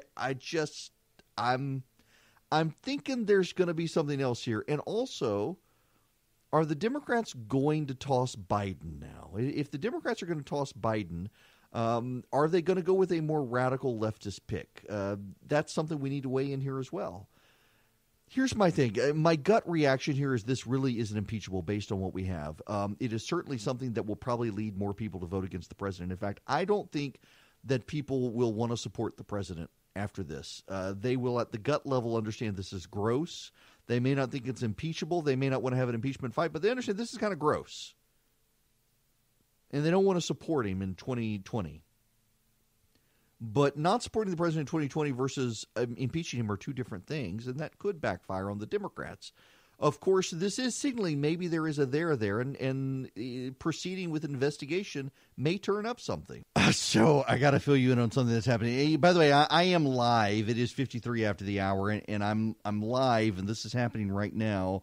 A number of blue check-marked reporters on social media are circulating a portion of the transcript of the president's call with Ukraine, wherein he comments on the lovely buildings and people in Ukraine, and it's just an absurd conversation of the president praising random things in Ukraine to show how much he loves the country, and it's not real. The Daily Show made it up. It's not real.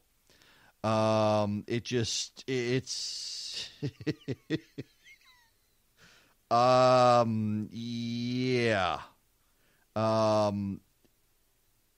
people are just falling for all sorts of fake stuff today. Can we take a quick time out from this story and get to something? Hang on. Let me get this off the printer. Off the printer. I want to step out of it. I've been talking about impeachment for 2 hours. I got other stuff I want to talk about. Impeachment, I realize it's really important. We do need to cover the lay of the land here. But can we talk about Carson King for just a minute, please? Carson King helped raise $1 million for the University of Iowa Steed Family Children's Hospital. So he was on SportsCenter 10 days ago. He was a guy in a crowd, and he was holding up a sign on Game Day, on ESPN Game Day, for beer money.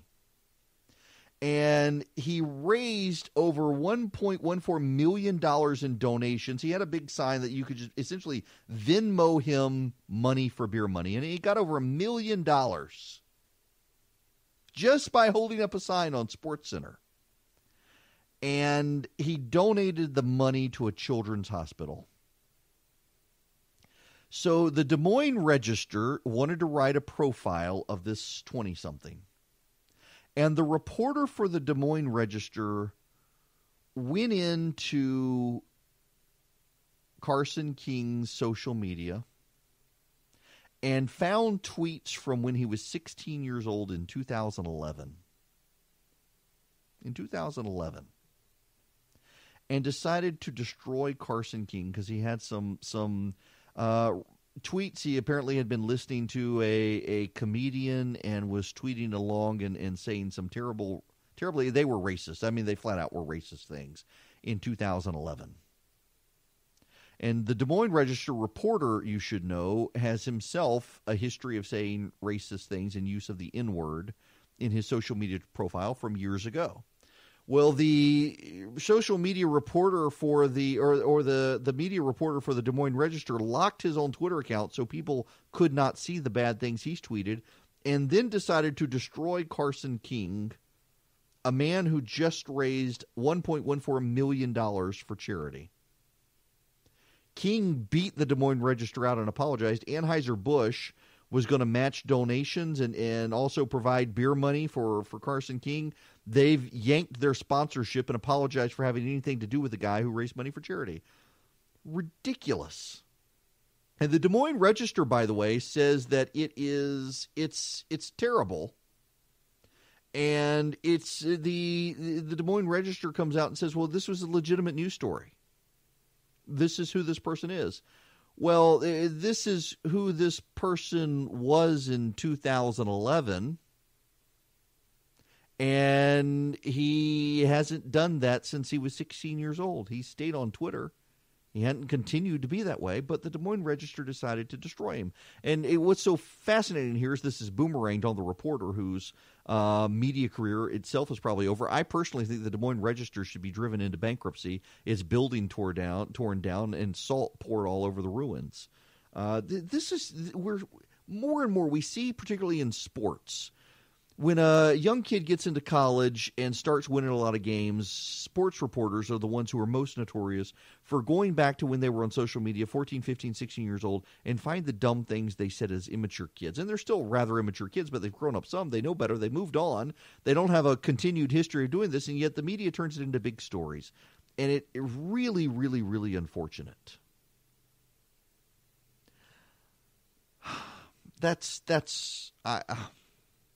I hate to see it happen.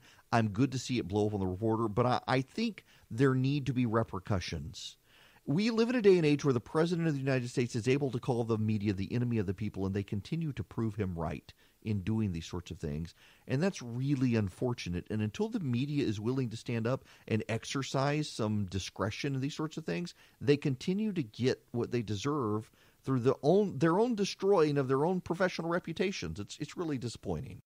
If you don't know your numbers, you don't know your business. But the problem growing businesses have that keeps them from knowing their numbers, well, they got a bunch of different systems that don't work together. They've got one system for accounting. They've got another system for sales. They have another system for inventory and so on. It's just a big inefficient mess, taking up too much time, too many resources. It hurts the bottom line. Introducing NetSuite by Oracle, the business management software that handles every aspect of your business in an easy-to-use cloud platform. It gives you the visibility and control you need to grow. With NetSuite, you save time, money, and unneeded headaches by managing sales, finance, and accounting orders and HR instantly, right from your desktop or your phone. That's why NetSuite is the world's #1 cloud business system. Right now, NetSuite is offering you valuable insight with a free guide, 7 key strategies to grow your profits at netsuite.com/Eric. That's netsuite.com/Eric to download your free guide, 7 key strategies to grow your profits. netsuite.com/Eric. Welcome. It is Eric Erickson here, the Eric Erickson Show. The phone number, 877-97-ERIC, 877-973-7425, from the North Georgia mountains to the Florida line, from the Chattahoochee to the coast, covering all of Georgia, and streaming live on Facebook, where you could have in the last hour seen me in real time reading the transcript as it came out. I was seeing all sorts of Republicans say, oh, this is bad, this is bad, this is bad, and I read it. And I was kind of looking for the bad, and I didn't really see the out there. It wasn't good. I don't think the president should be doing this, but I don't think it's impeachable. Let me just read you from Kim Strassel at the Wall Street Journal. Having read the Department of Justice's Trump-Ukraine release, here's the real story. This is another internal attempt to take out the president on the basis of another non-smoking gun. As to caller transcript itself, Trump's actual favor is that Ukraine look backwards to see what happened in the 2016 election. This is a legitimate ask since election meddling looks to have come from both Russia and Ukraine. Indeed, this is a big enough issue that we find out this morning the U.S. Attorney John Durham is looking into what role Ukraine played in the FBI investigation. It is actually Zelensky who brings up Rudy Giuliani, saying they can't wait to meet him. And it is Zelensky who references the investigation as he goes on to promise that all investigations will be done openly and candidly.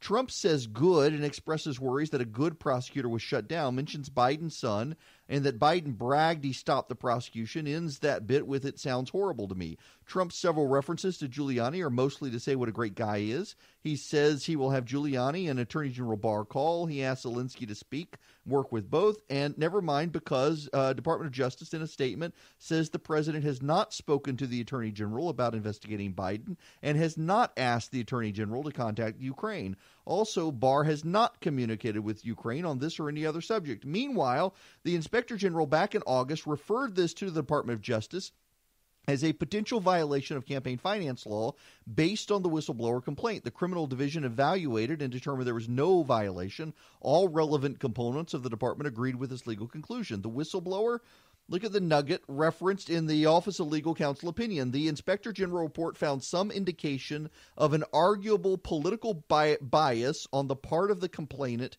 in favor of a rival political candidate. There you have it from Kim Strassel at the Wall Street Journal. I honestly, there are days like this where I wish the president would just say, I made America great again. I'm going to go home and leave it to Pence. This story isn't helpful to him. I don't think it's helpful to have the president do stuff like this. I think it's a distraction from larger issues. We as a nation have completely become distracted. We have become distracted from foreign threats that need to be paid attention to. And there are days like this where I think, President Pence would actually be really good. But I still don't think it's impeachable. I was headed into this transcript this morning hearing all these people saying, oh, this is really, really bad, thinking, oh, well, they got him. He's going to have to resign or there's going to be impeachment. And I look at the transcript and I'm like, really? That's it? Really? It's not good, but it's Trump. It's Trump being Trump. This is the sort of stuff we expect from Donald Trump. And this is the sort of stuff that will be used at the ballot box about Donald Trump. I don't see it as impeachable. And, of course, the interesting situation here is that those who hate the president immediately see it all as impeachable. This is terrible. This is bad. The president's got to be impeached. He's got to go. And the people who love the president say, oh, he did nothing wrong. No, the president should not have done it. We should all concede the president should not have done this. And this is not situational ethics. What is right, and what is wrong, and it doesn't depend on what the other side did. There is credible evidence that the Democrats did seek information from Ukraine. More particularly, there is evidence that the Clinton campaign had some former Ukrainian officials trying to feed them information about Paul Manafort.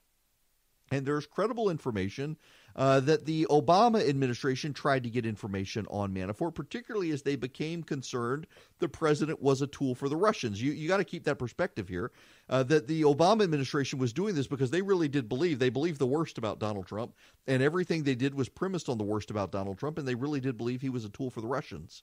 And so when they heard about the Paul Manafort stuff and the Clinton team fed them information, they were trying to find that information. You do need to keep some perspective on why they were doing it. It wasn't just to get Trump with dirt. It was because they really believed he was a Russian agent, because they saw Paul Manafort working for him and these other people. But whether what they did was right or wrong doesn't matter as to whether or not the president is right or wrong. And I don't think the president should have done this. Do you want a Democratic president doing this? Just ask yourself that. Do you want a Democratic president doing something like this? I think the response should, in fairness, be no. You don't want a Democratic president doing something like this. You don't want a Democratic president digging up dirt. But is it impeachable? Is it a high crime or a misdemeanor? I will tell you where I am on this. If the president of the United States did withhold them, we know objectively the president withheld money from Ukraine. If there is substantive evidence, credible evidence, not just a partisan rumor mongering or whatnot, if there was actual credible evidence that the president did withhold the money from Ukraine to pressure them into investigating Joe Biden, yeah, I think the president needs to be impeached. And I'll go on and put myself out on a limb out there. You can hold me accountable for it later. I do think if the president is withholding American money lawfully appropriated by Congress and doing so to pressure a foreign government to investigate a political opponent, yeah, I think that president needs to be investigated. I wouldn't want a Democrat to do that. I don't want a Republican doing that. There's my bar for impeachment.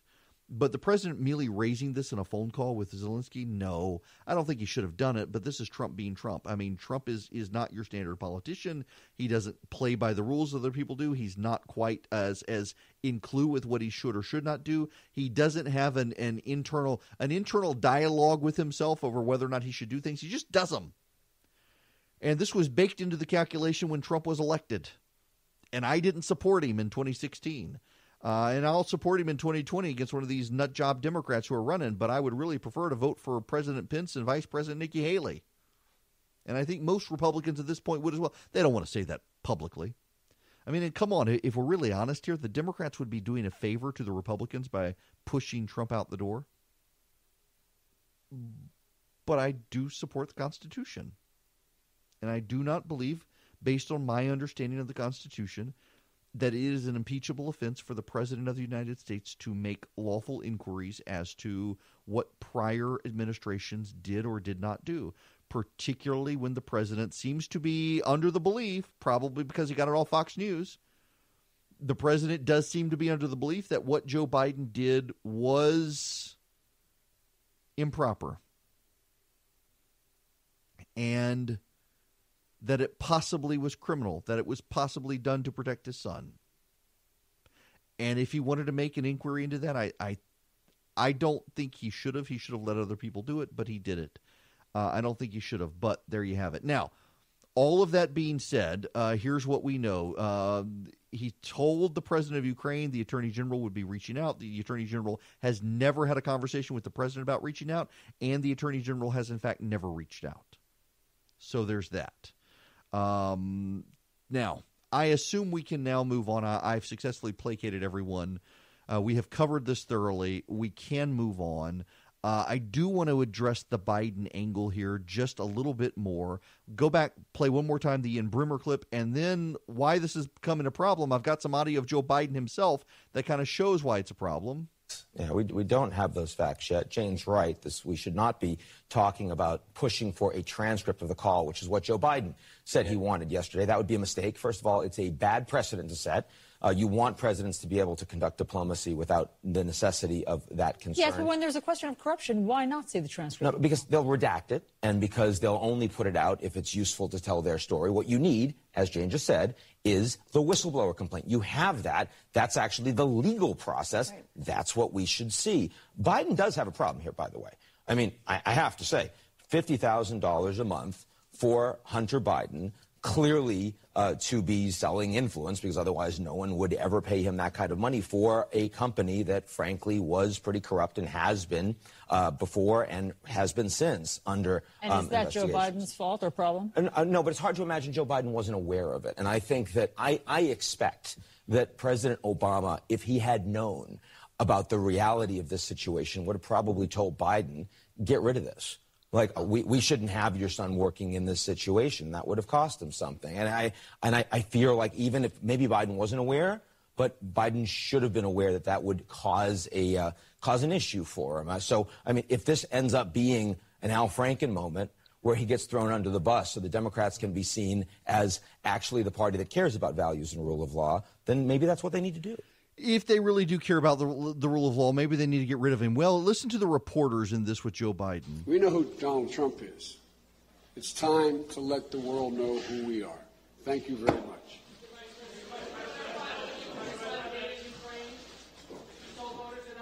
Hear all that? You got the reporters yelling at Biden over this stuff, and he's not going to answer them.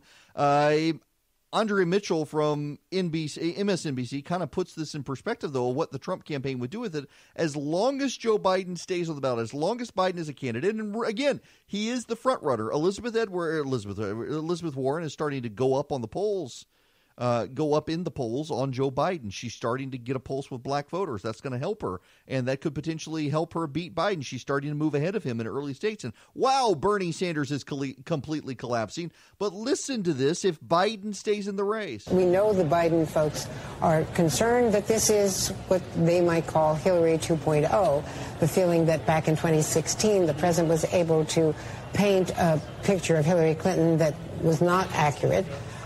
Despite the email controversy, that became his sole message. But by repeating it over and over again, he has learned that it works for him politically. Yeah. Repeating it over and over again. If Biden stays in the race, I have said all along I thought Joe Biden was going to be the Democrats' nominee. I think that Joe Biden now can't be the Democratic nominee. Because if Biden is the Democratic nominee with this story out there, it provides something for Trump to pivot to help him.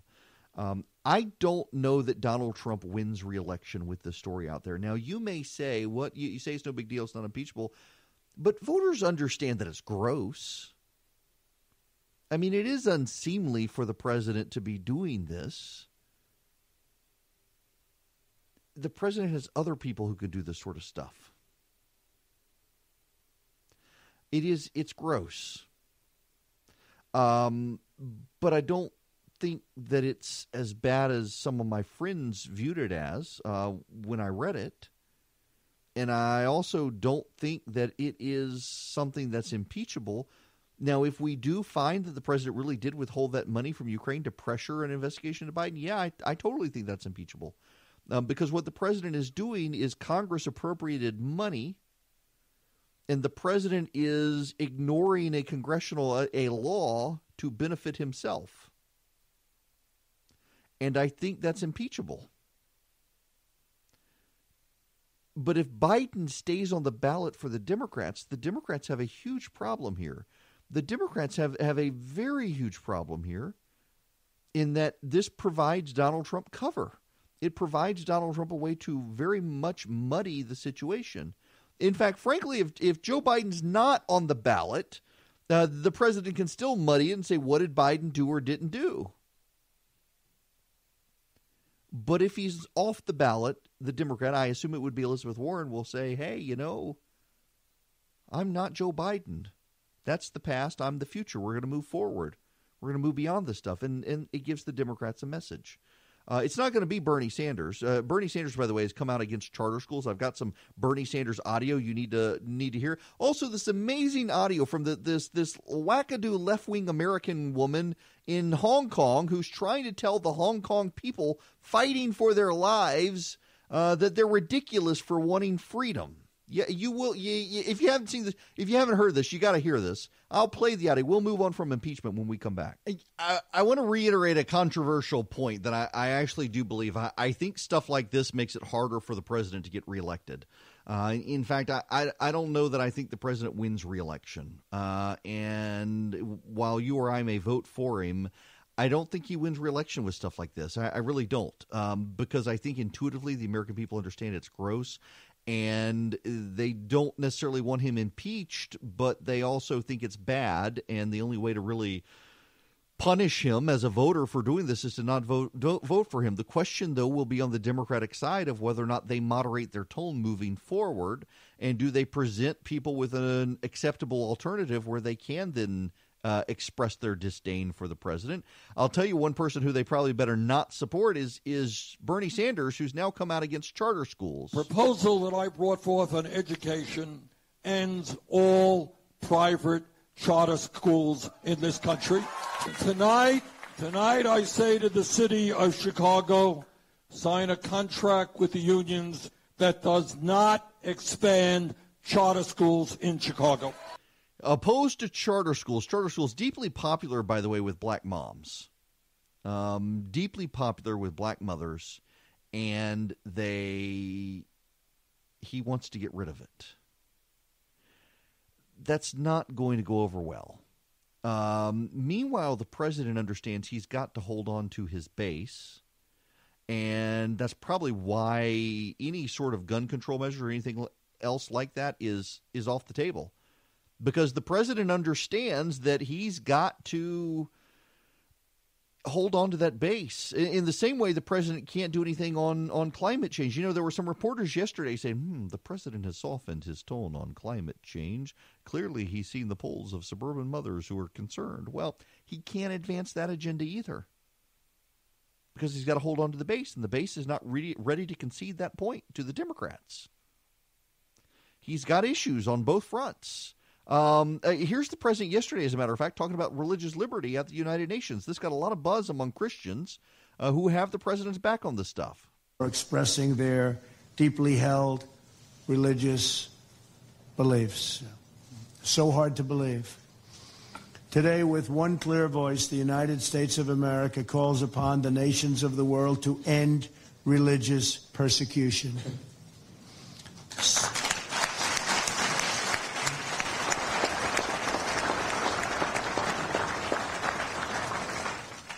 To stop the crimes against people of faith, release prisoners of conscience, repeal laws restricting freedom of religion and belief, protect the vulnerable, the defenseless, and the oppressed. America stands with believers in every country who ask only for the freedom to live according to the faith that is within their own hearts. As president, protecting religious freedom is one of my highest priorities and always has been. Yeah, listen, I think that the president standing up for religious liberty is one of those, I don't want to use the phrase dog whistle, that's so overblown, but you know what I mean by that. Unfortunately, conservative voters understand Democrats are out to get them. Conservative voters understand Democrats hate their values. Conservative voters understand that they need someone in the White House because the days of Democrats persecuting Christians is upon us in this country. And Donald Trump is the only one apparently who wants to stand up and make that fight. He has a real appreciation for Christian liberty in this country, religious freedom, the country's founding, in a way that the Democrats don't. The United States is founded on the principle that our rights do not come from government, they come from God. This immortal truth is proclaimed in our Declaration of Independence and enshrined in the First Amendment to our Constitution's Bill of Rights. Our founders understood that no right is more fundamental to a peaceful, prosperous, and virtuous society than the right to follow one's religious convictions. Regrettably, the religious freedom enjoyed by American citizens is rare in the world. Approximately 80% of the world's population live in countries where religious liberty is threatened, restricted, or even banned. And when I heard that number, I said, please go back and check it because it can't possibly be correct. And sadly, it was 80%. As we speak, Jews, Christians, Muslims, Buddhists, Hindus, Sikhs, Yazidis, and many other people of faith are being jailed, sanctioned, tortured, and even murdered, often at the hands of their own government, simply for expressing their deeply held religious beliefs. Yeah, the president, he does stuff like this, and he keeps evangelicals with him. He keeps social conservatives with him. But, I can't help but think there is a lot of resentment privately among evangelicals who are kind of tired of this. They have fond memories of what it used to be when you didn't have to defend the president all the time for stuff like this. And I think, if the president came out today and said, I've made America great again and can hand over the country now to the next president of the United States, Mike Pence, you'd have a lot of conservatives who treat Donald Trump as a hero of a generation. But that's not going to happen, is it? That's kind of sad. Well, we got to move on to white people telling oppressed people that they're not oppressed or they should like their oppression. Final takeaway on the impeachment stuff, having read the transcript live on air, you could literally hear me, see me on Facebook, realizing that this wasn't nearly as big a deal as people were saying it was. The Democrats will pursue impeachment, but if this is all there is, there's no way Republicans in the Senate turn on the president. They don't like the president, but they're not going to turn on the president over something like this. And they're not going to turn on the president over something like this because there isn't a big there. Now, if the Democrats are able to show that the president did withhold that Ukrainian money to get them to go after Joe Biden, then yeah, you may actually see them do something. You may actually see the Republicans turn on the president, but until there's a there, I don't see we do that. Now, I want to move on to a couple of things. One of them in Georgia, the rise of hemp farming in Georgia. Yes, that is a story. We should talk about it. But first, I got to play this audio for you.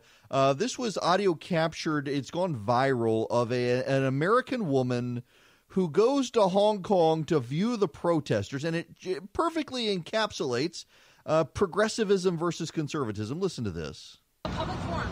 That's what they're doing, but it's not working. This is not a public forum. The government wants a public forum with the people, but it's not working out very well.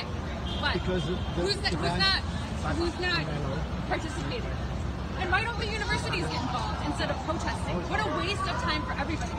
You guys should be enjoying your Sunday. By the way, it's funny to hear a progressive saying it's a waste of time to protest the Chinese. This is not a waste of time? No. Look, is this okay? Is this respectful? Why not? Why not? If my mother saw me wrote this... How do you do, What do you do? I'm not saying what they did is but right they don't at all. respect us. They're wrong, they too. They're wrong so. So, look, violence breeds violence. Do you agree? Do you agree? Violence, find me one case where violence led to a good solution. I think for them, the point is, at a certain point, the only way to protect freedom is to give up certain... Okay, you're right. So the problem is, it's not the 5 demands. It's you guys value freedom more than safety. Do we agree? Okay, so I think safety is more important than freedom. If you have a safe environment, you can communicate. Don't you love if you have a safe environment, you can communicate? This is the perfect divide here. You guys value freedom over safety, and she values safety because in a safe environment, you can communicate.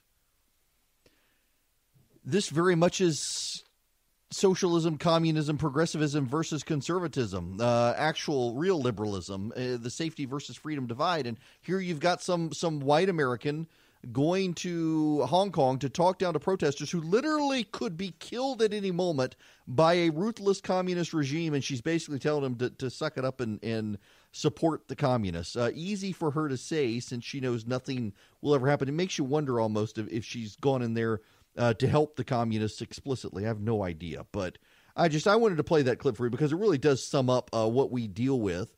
And, if this is sort of the voice and face of the Democrats headed into 2020, maybe the president survives. But I think the president's got some problems. This stuff does not help him with Ukraine.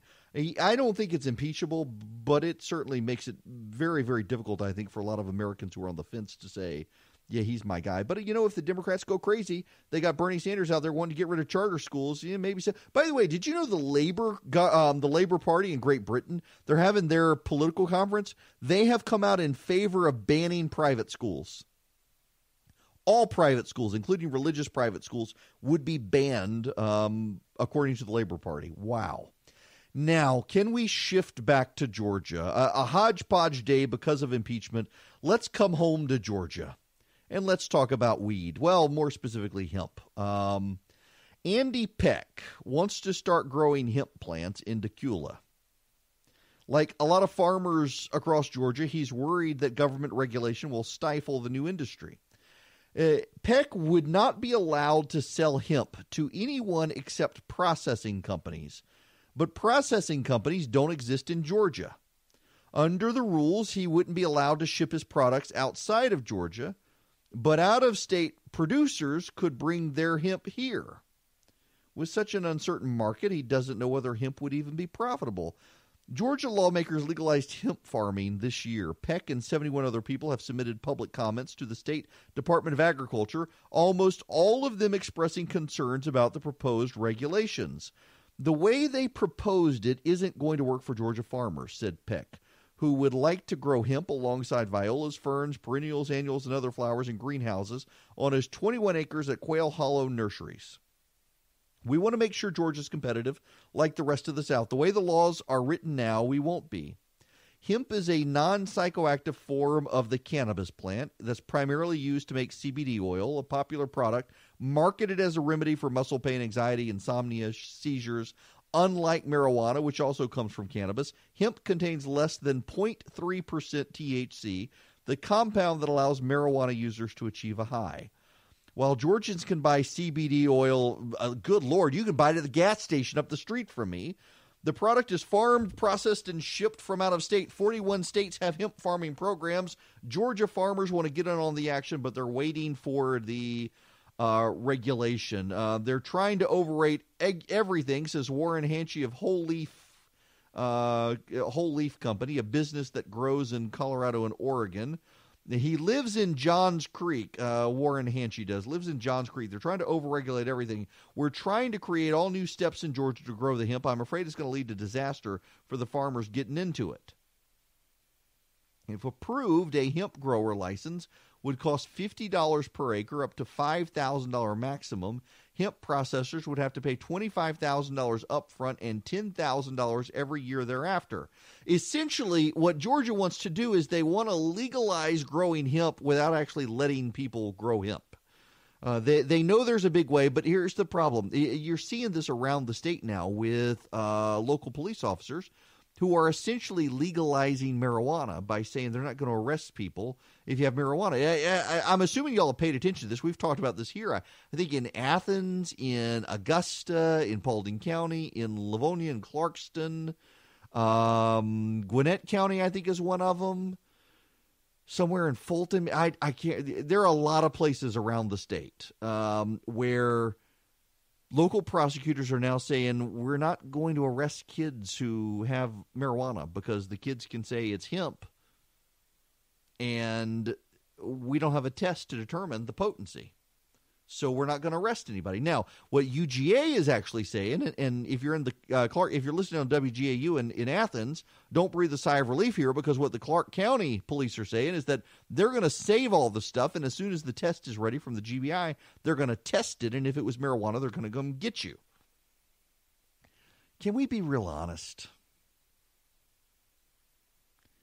If a kid is walking down Broad Street with a little bag of hemp or marijuana in his pocket, what do you really think he's got in his pocket?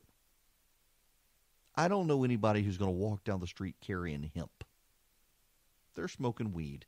In fact, one of the sheriffs, in what county was it? I want to say it was Cherokee County, maybe, the Woodstock area. That sheriff said this is nuts. He's not about to go along with not prosecuting people, that if you got a young person smelling like weed on the sidewalk with bloodshot eyes and weed in the pocket and they say it's hemp, you know they're lying, so arrest them. Yeah, I think the Savannah, the DA in Savannah is taking the same position.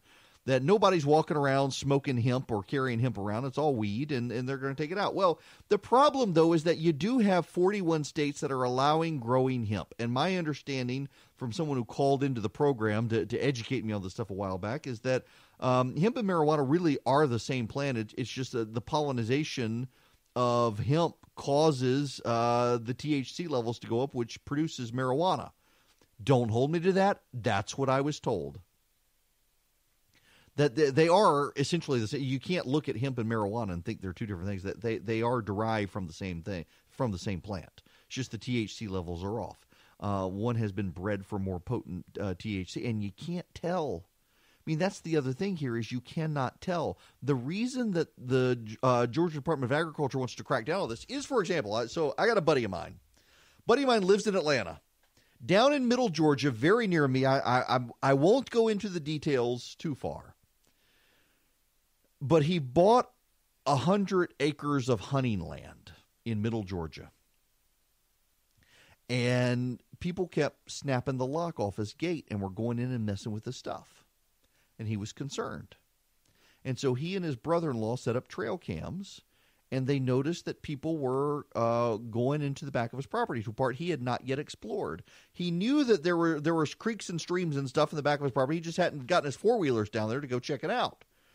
So he and his brother-in-law, they get their trailers and they take their four-wheelers down. They get guns on them and they go to the back of their property. And someone has carved out an acre or so of his land at the back of his property and is growing marijuana. And, of course, he freaks out. He's a city boy. He thinks that the DEA is going to be down there taking his property, throwing him in jail. He's got various licenses. He's got professional licenses he's got to keep up. And so he goes to the sheriff's office and says, y'all got to come do something. Somebody's growing marijuana at the back of my property. They're trespassing on my property. They're growing marijuana. It's not mine. I'm coming here lawfully, legally. I'm taking care of this. And the sheriff's deputy's like, y'all ain't from around here, are you? Apparently it happens all over the place in middle Georgia and South Georgia. People growing marijuana on the back of their property. Now, I got a buddy of mine who lives down the street from me. I mean, I'm looking out my window, and through the clearing of the trees, I can see down to where his house is, and he's got woods behind his house. And when he went out there, and somebody had cleared out part behind his house, and someone was growing marijuana. He said there are like 5 or 6 marijuana plants growing, and they were tiny. And he finally figured out it was his next door neighbor's kid, next door neighbor's son. It's always boys. His next door neighbor's son was growing marijuana. Had cleared out this little area in the woods, got enough sunlight, and was growing marijuana. And it had just started out. And I said, are you going to tell his dad? He says, nope. I said, well, why aren't you going to tell his dad? He says, because winter's coming. Said those plants will be dead in about 4 weeks. He says, I know from personal experience. But, you know, apparently this is a big thing. And so the reason the Department of Agriculture is requiring these licenses and fees is because if someone reports you and says you're growing marijuana, well, if you have the paperwork showing that you're growing marijuana or that you're growing hemp, they'll give you a pass. But if you don't have the paperwork, then they'll presume it's marijuana and they will burn your field and possibly arrest you. This is all about regulating the industry and making sure that we're not at the point of having recreational weed in Georgia, which I got to tell you, we pretty much have a recreational weed situation in Georgia. It is becoming more and more common. I was in McDonald's. Now, this was at the end of the last school year, but there was a kid in front of me. Everything you need to know is summed up in this. He was driving a brand new Corvette with a vanity plate. And he and his girlfriend were in the car at the drive-thru at McDonald's smoking marijuana. And they were it was very obvious. They were smoking marijuana. The woman at the drive-thru looked at me. She's like, should I call the cops? It's like, I think they're going back across the street to the school. There's a school across the street from McDonald's, and I'm pretty sure they were on their lunch break. And then a couple of weeks later, there were these two kids, and I noticed they were in an old beat-up car, and they kept staring at me a little awkwardly. And I finally just kind of smiled and waved, at which point the kid pulls out his joint and starts smoking. And he's very clearly smoking weed. Very obviously in both smell and smoke and everything. And clearly these two had been at it for a while. And they were in their car, by the way. Two of these, they're all teenagers in their car.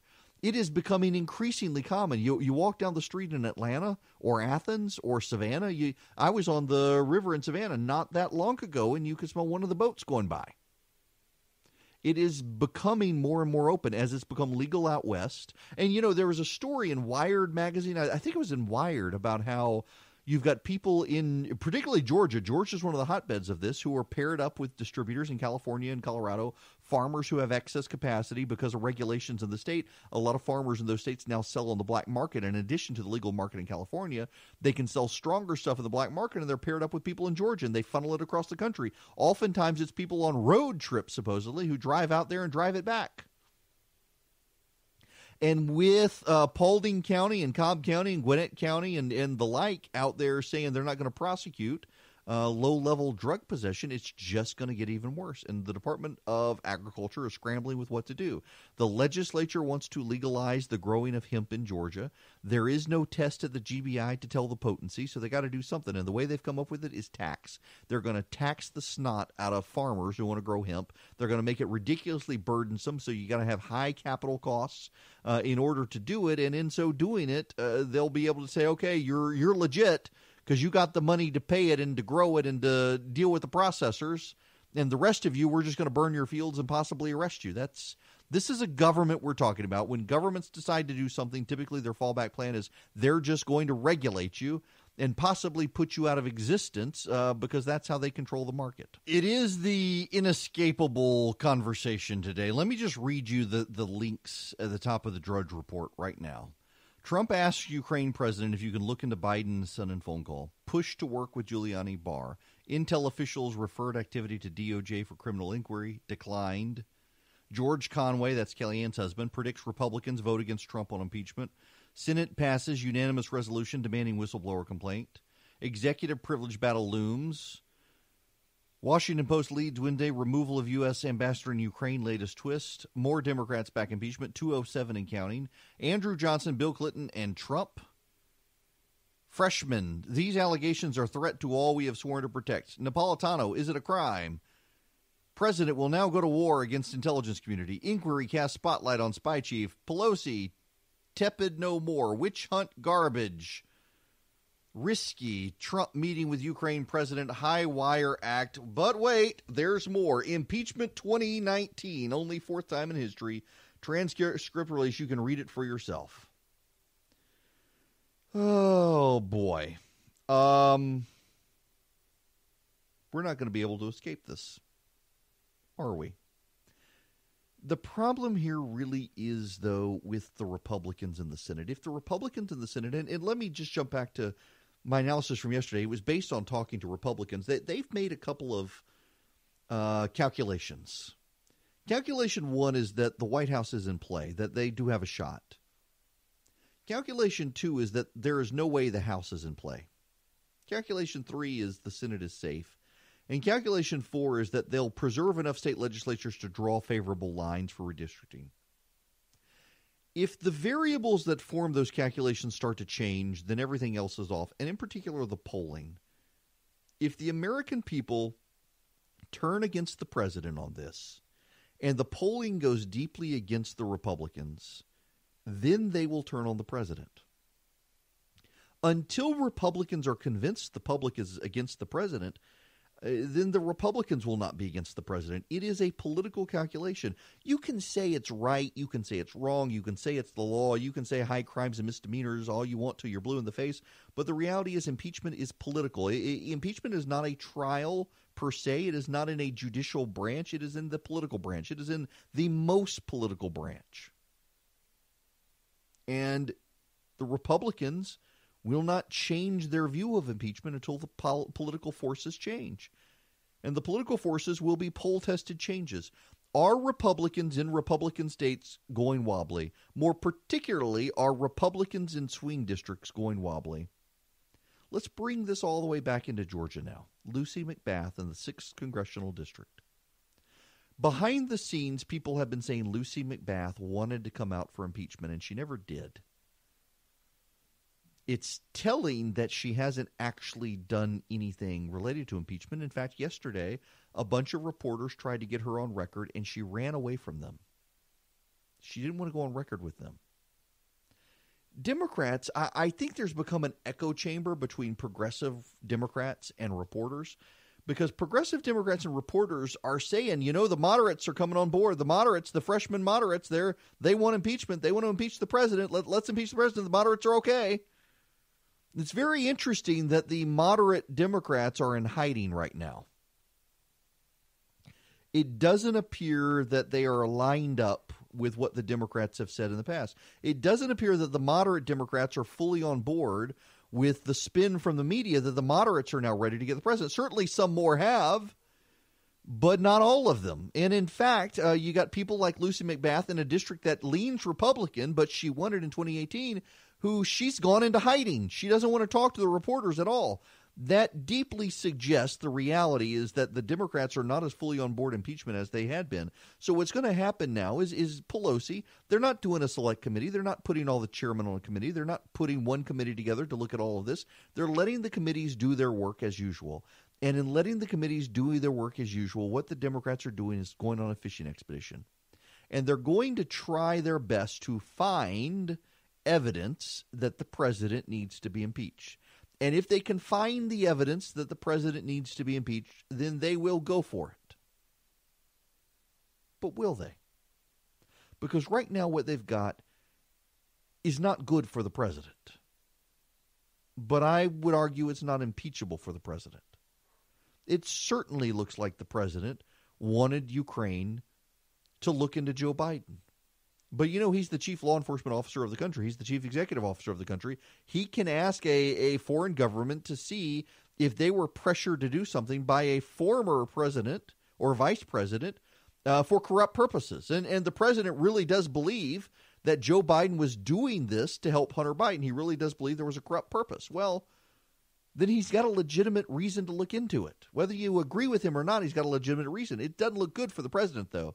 If he did withhold money, I would argue it's impeachable, but we're not there yet with this. There's still time to shape this situation, and the Democrats are going to do their best to shape it, but will the public even care with an election coming next year?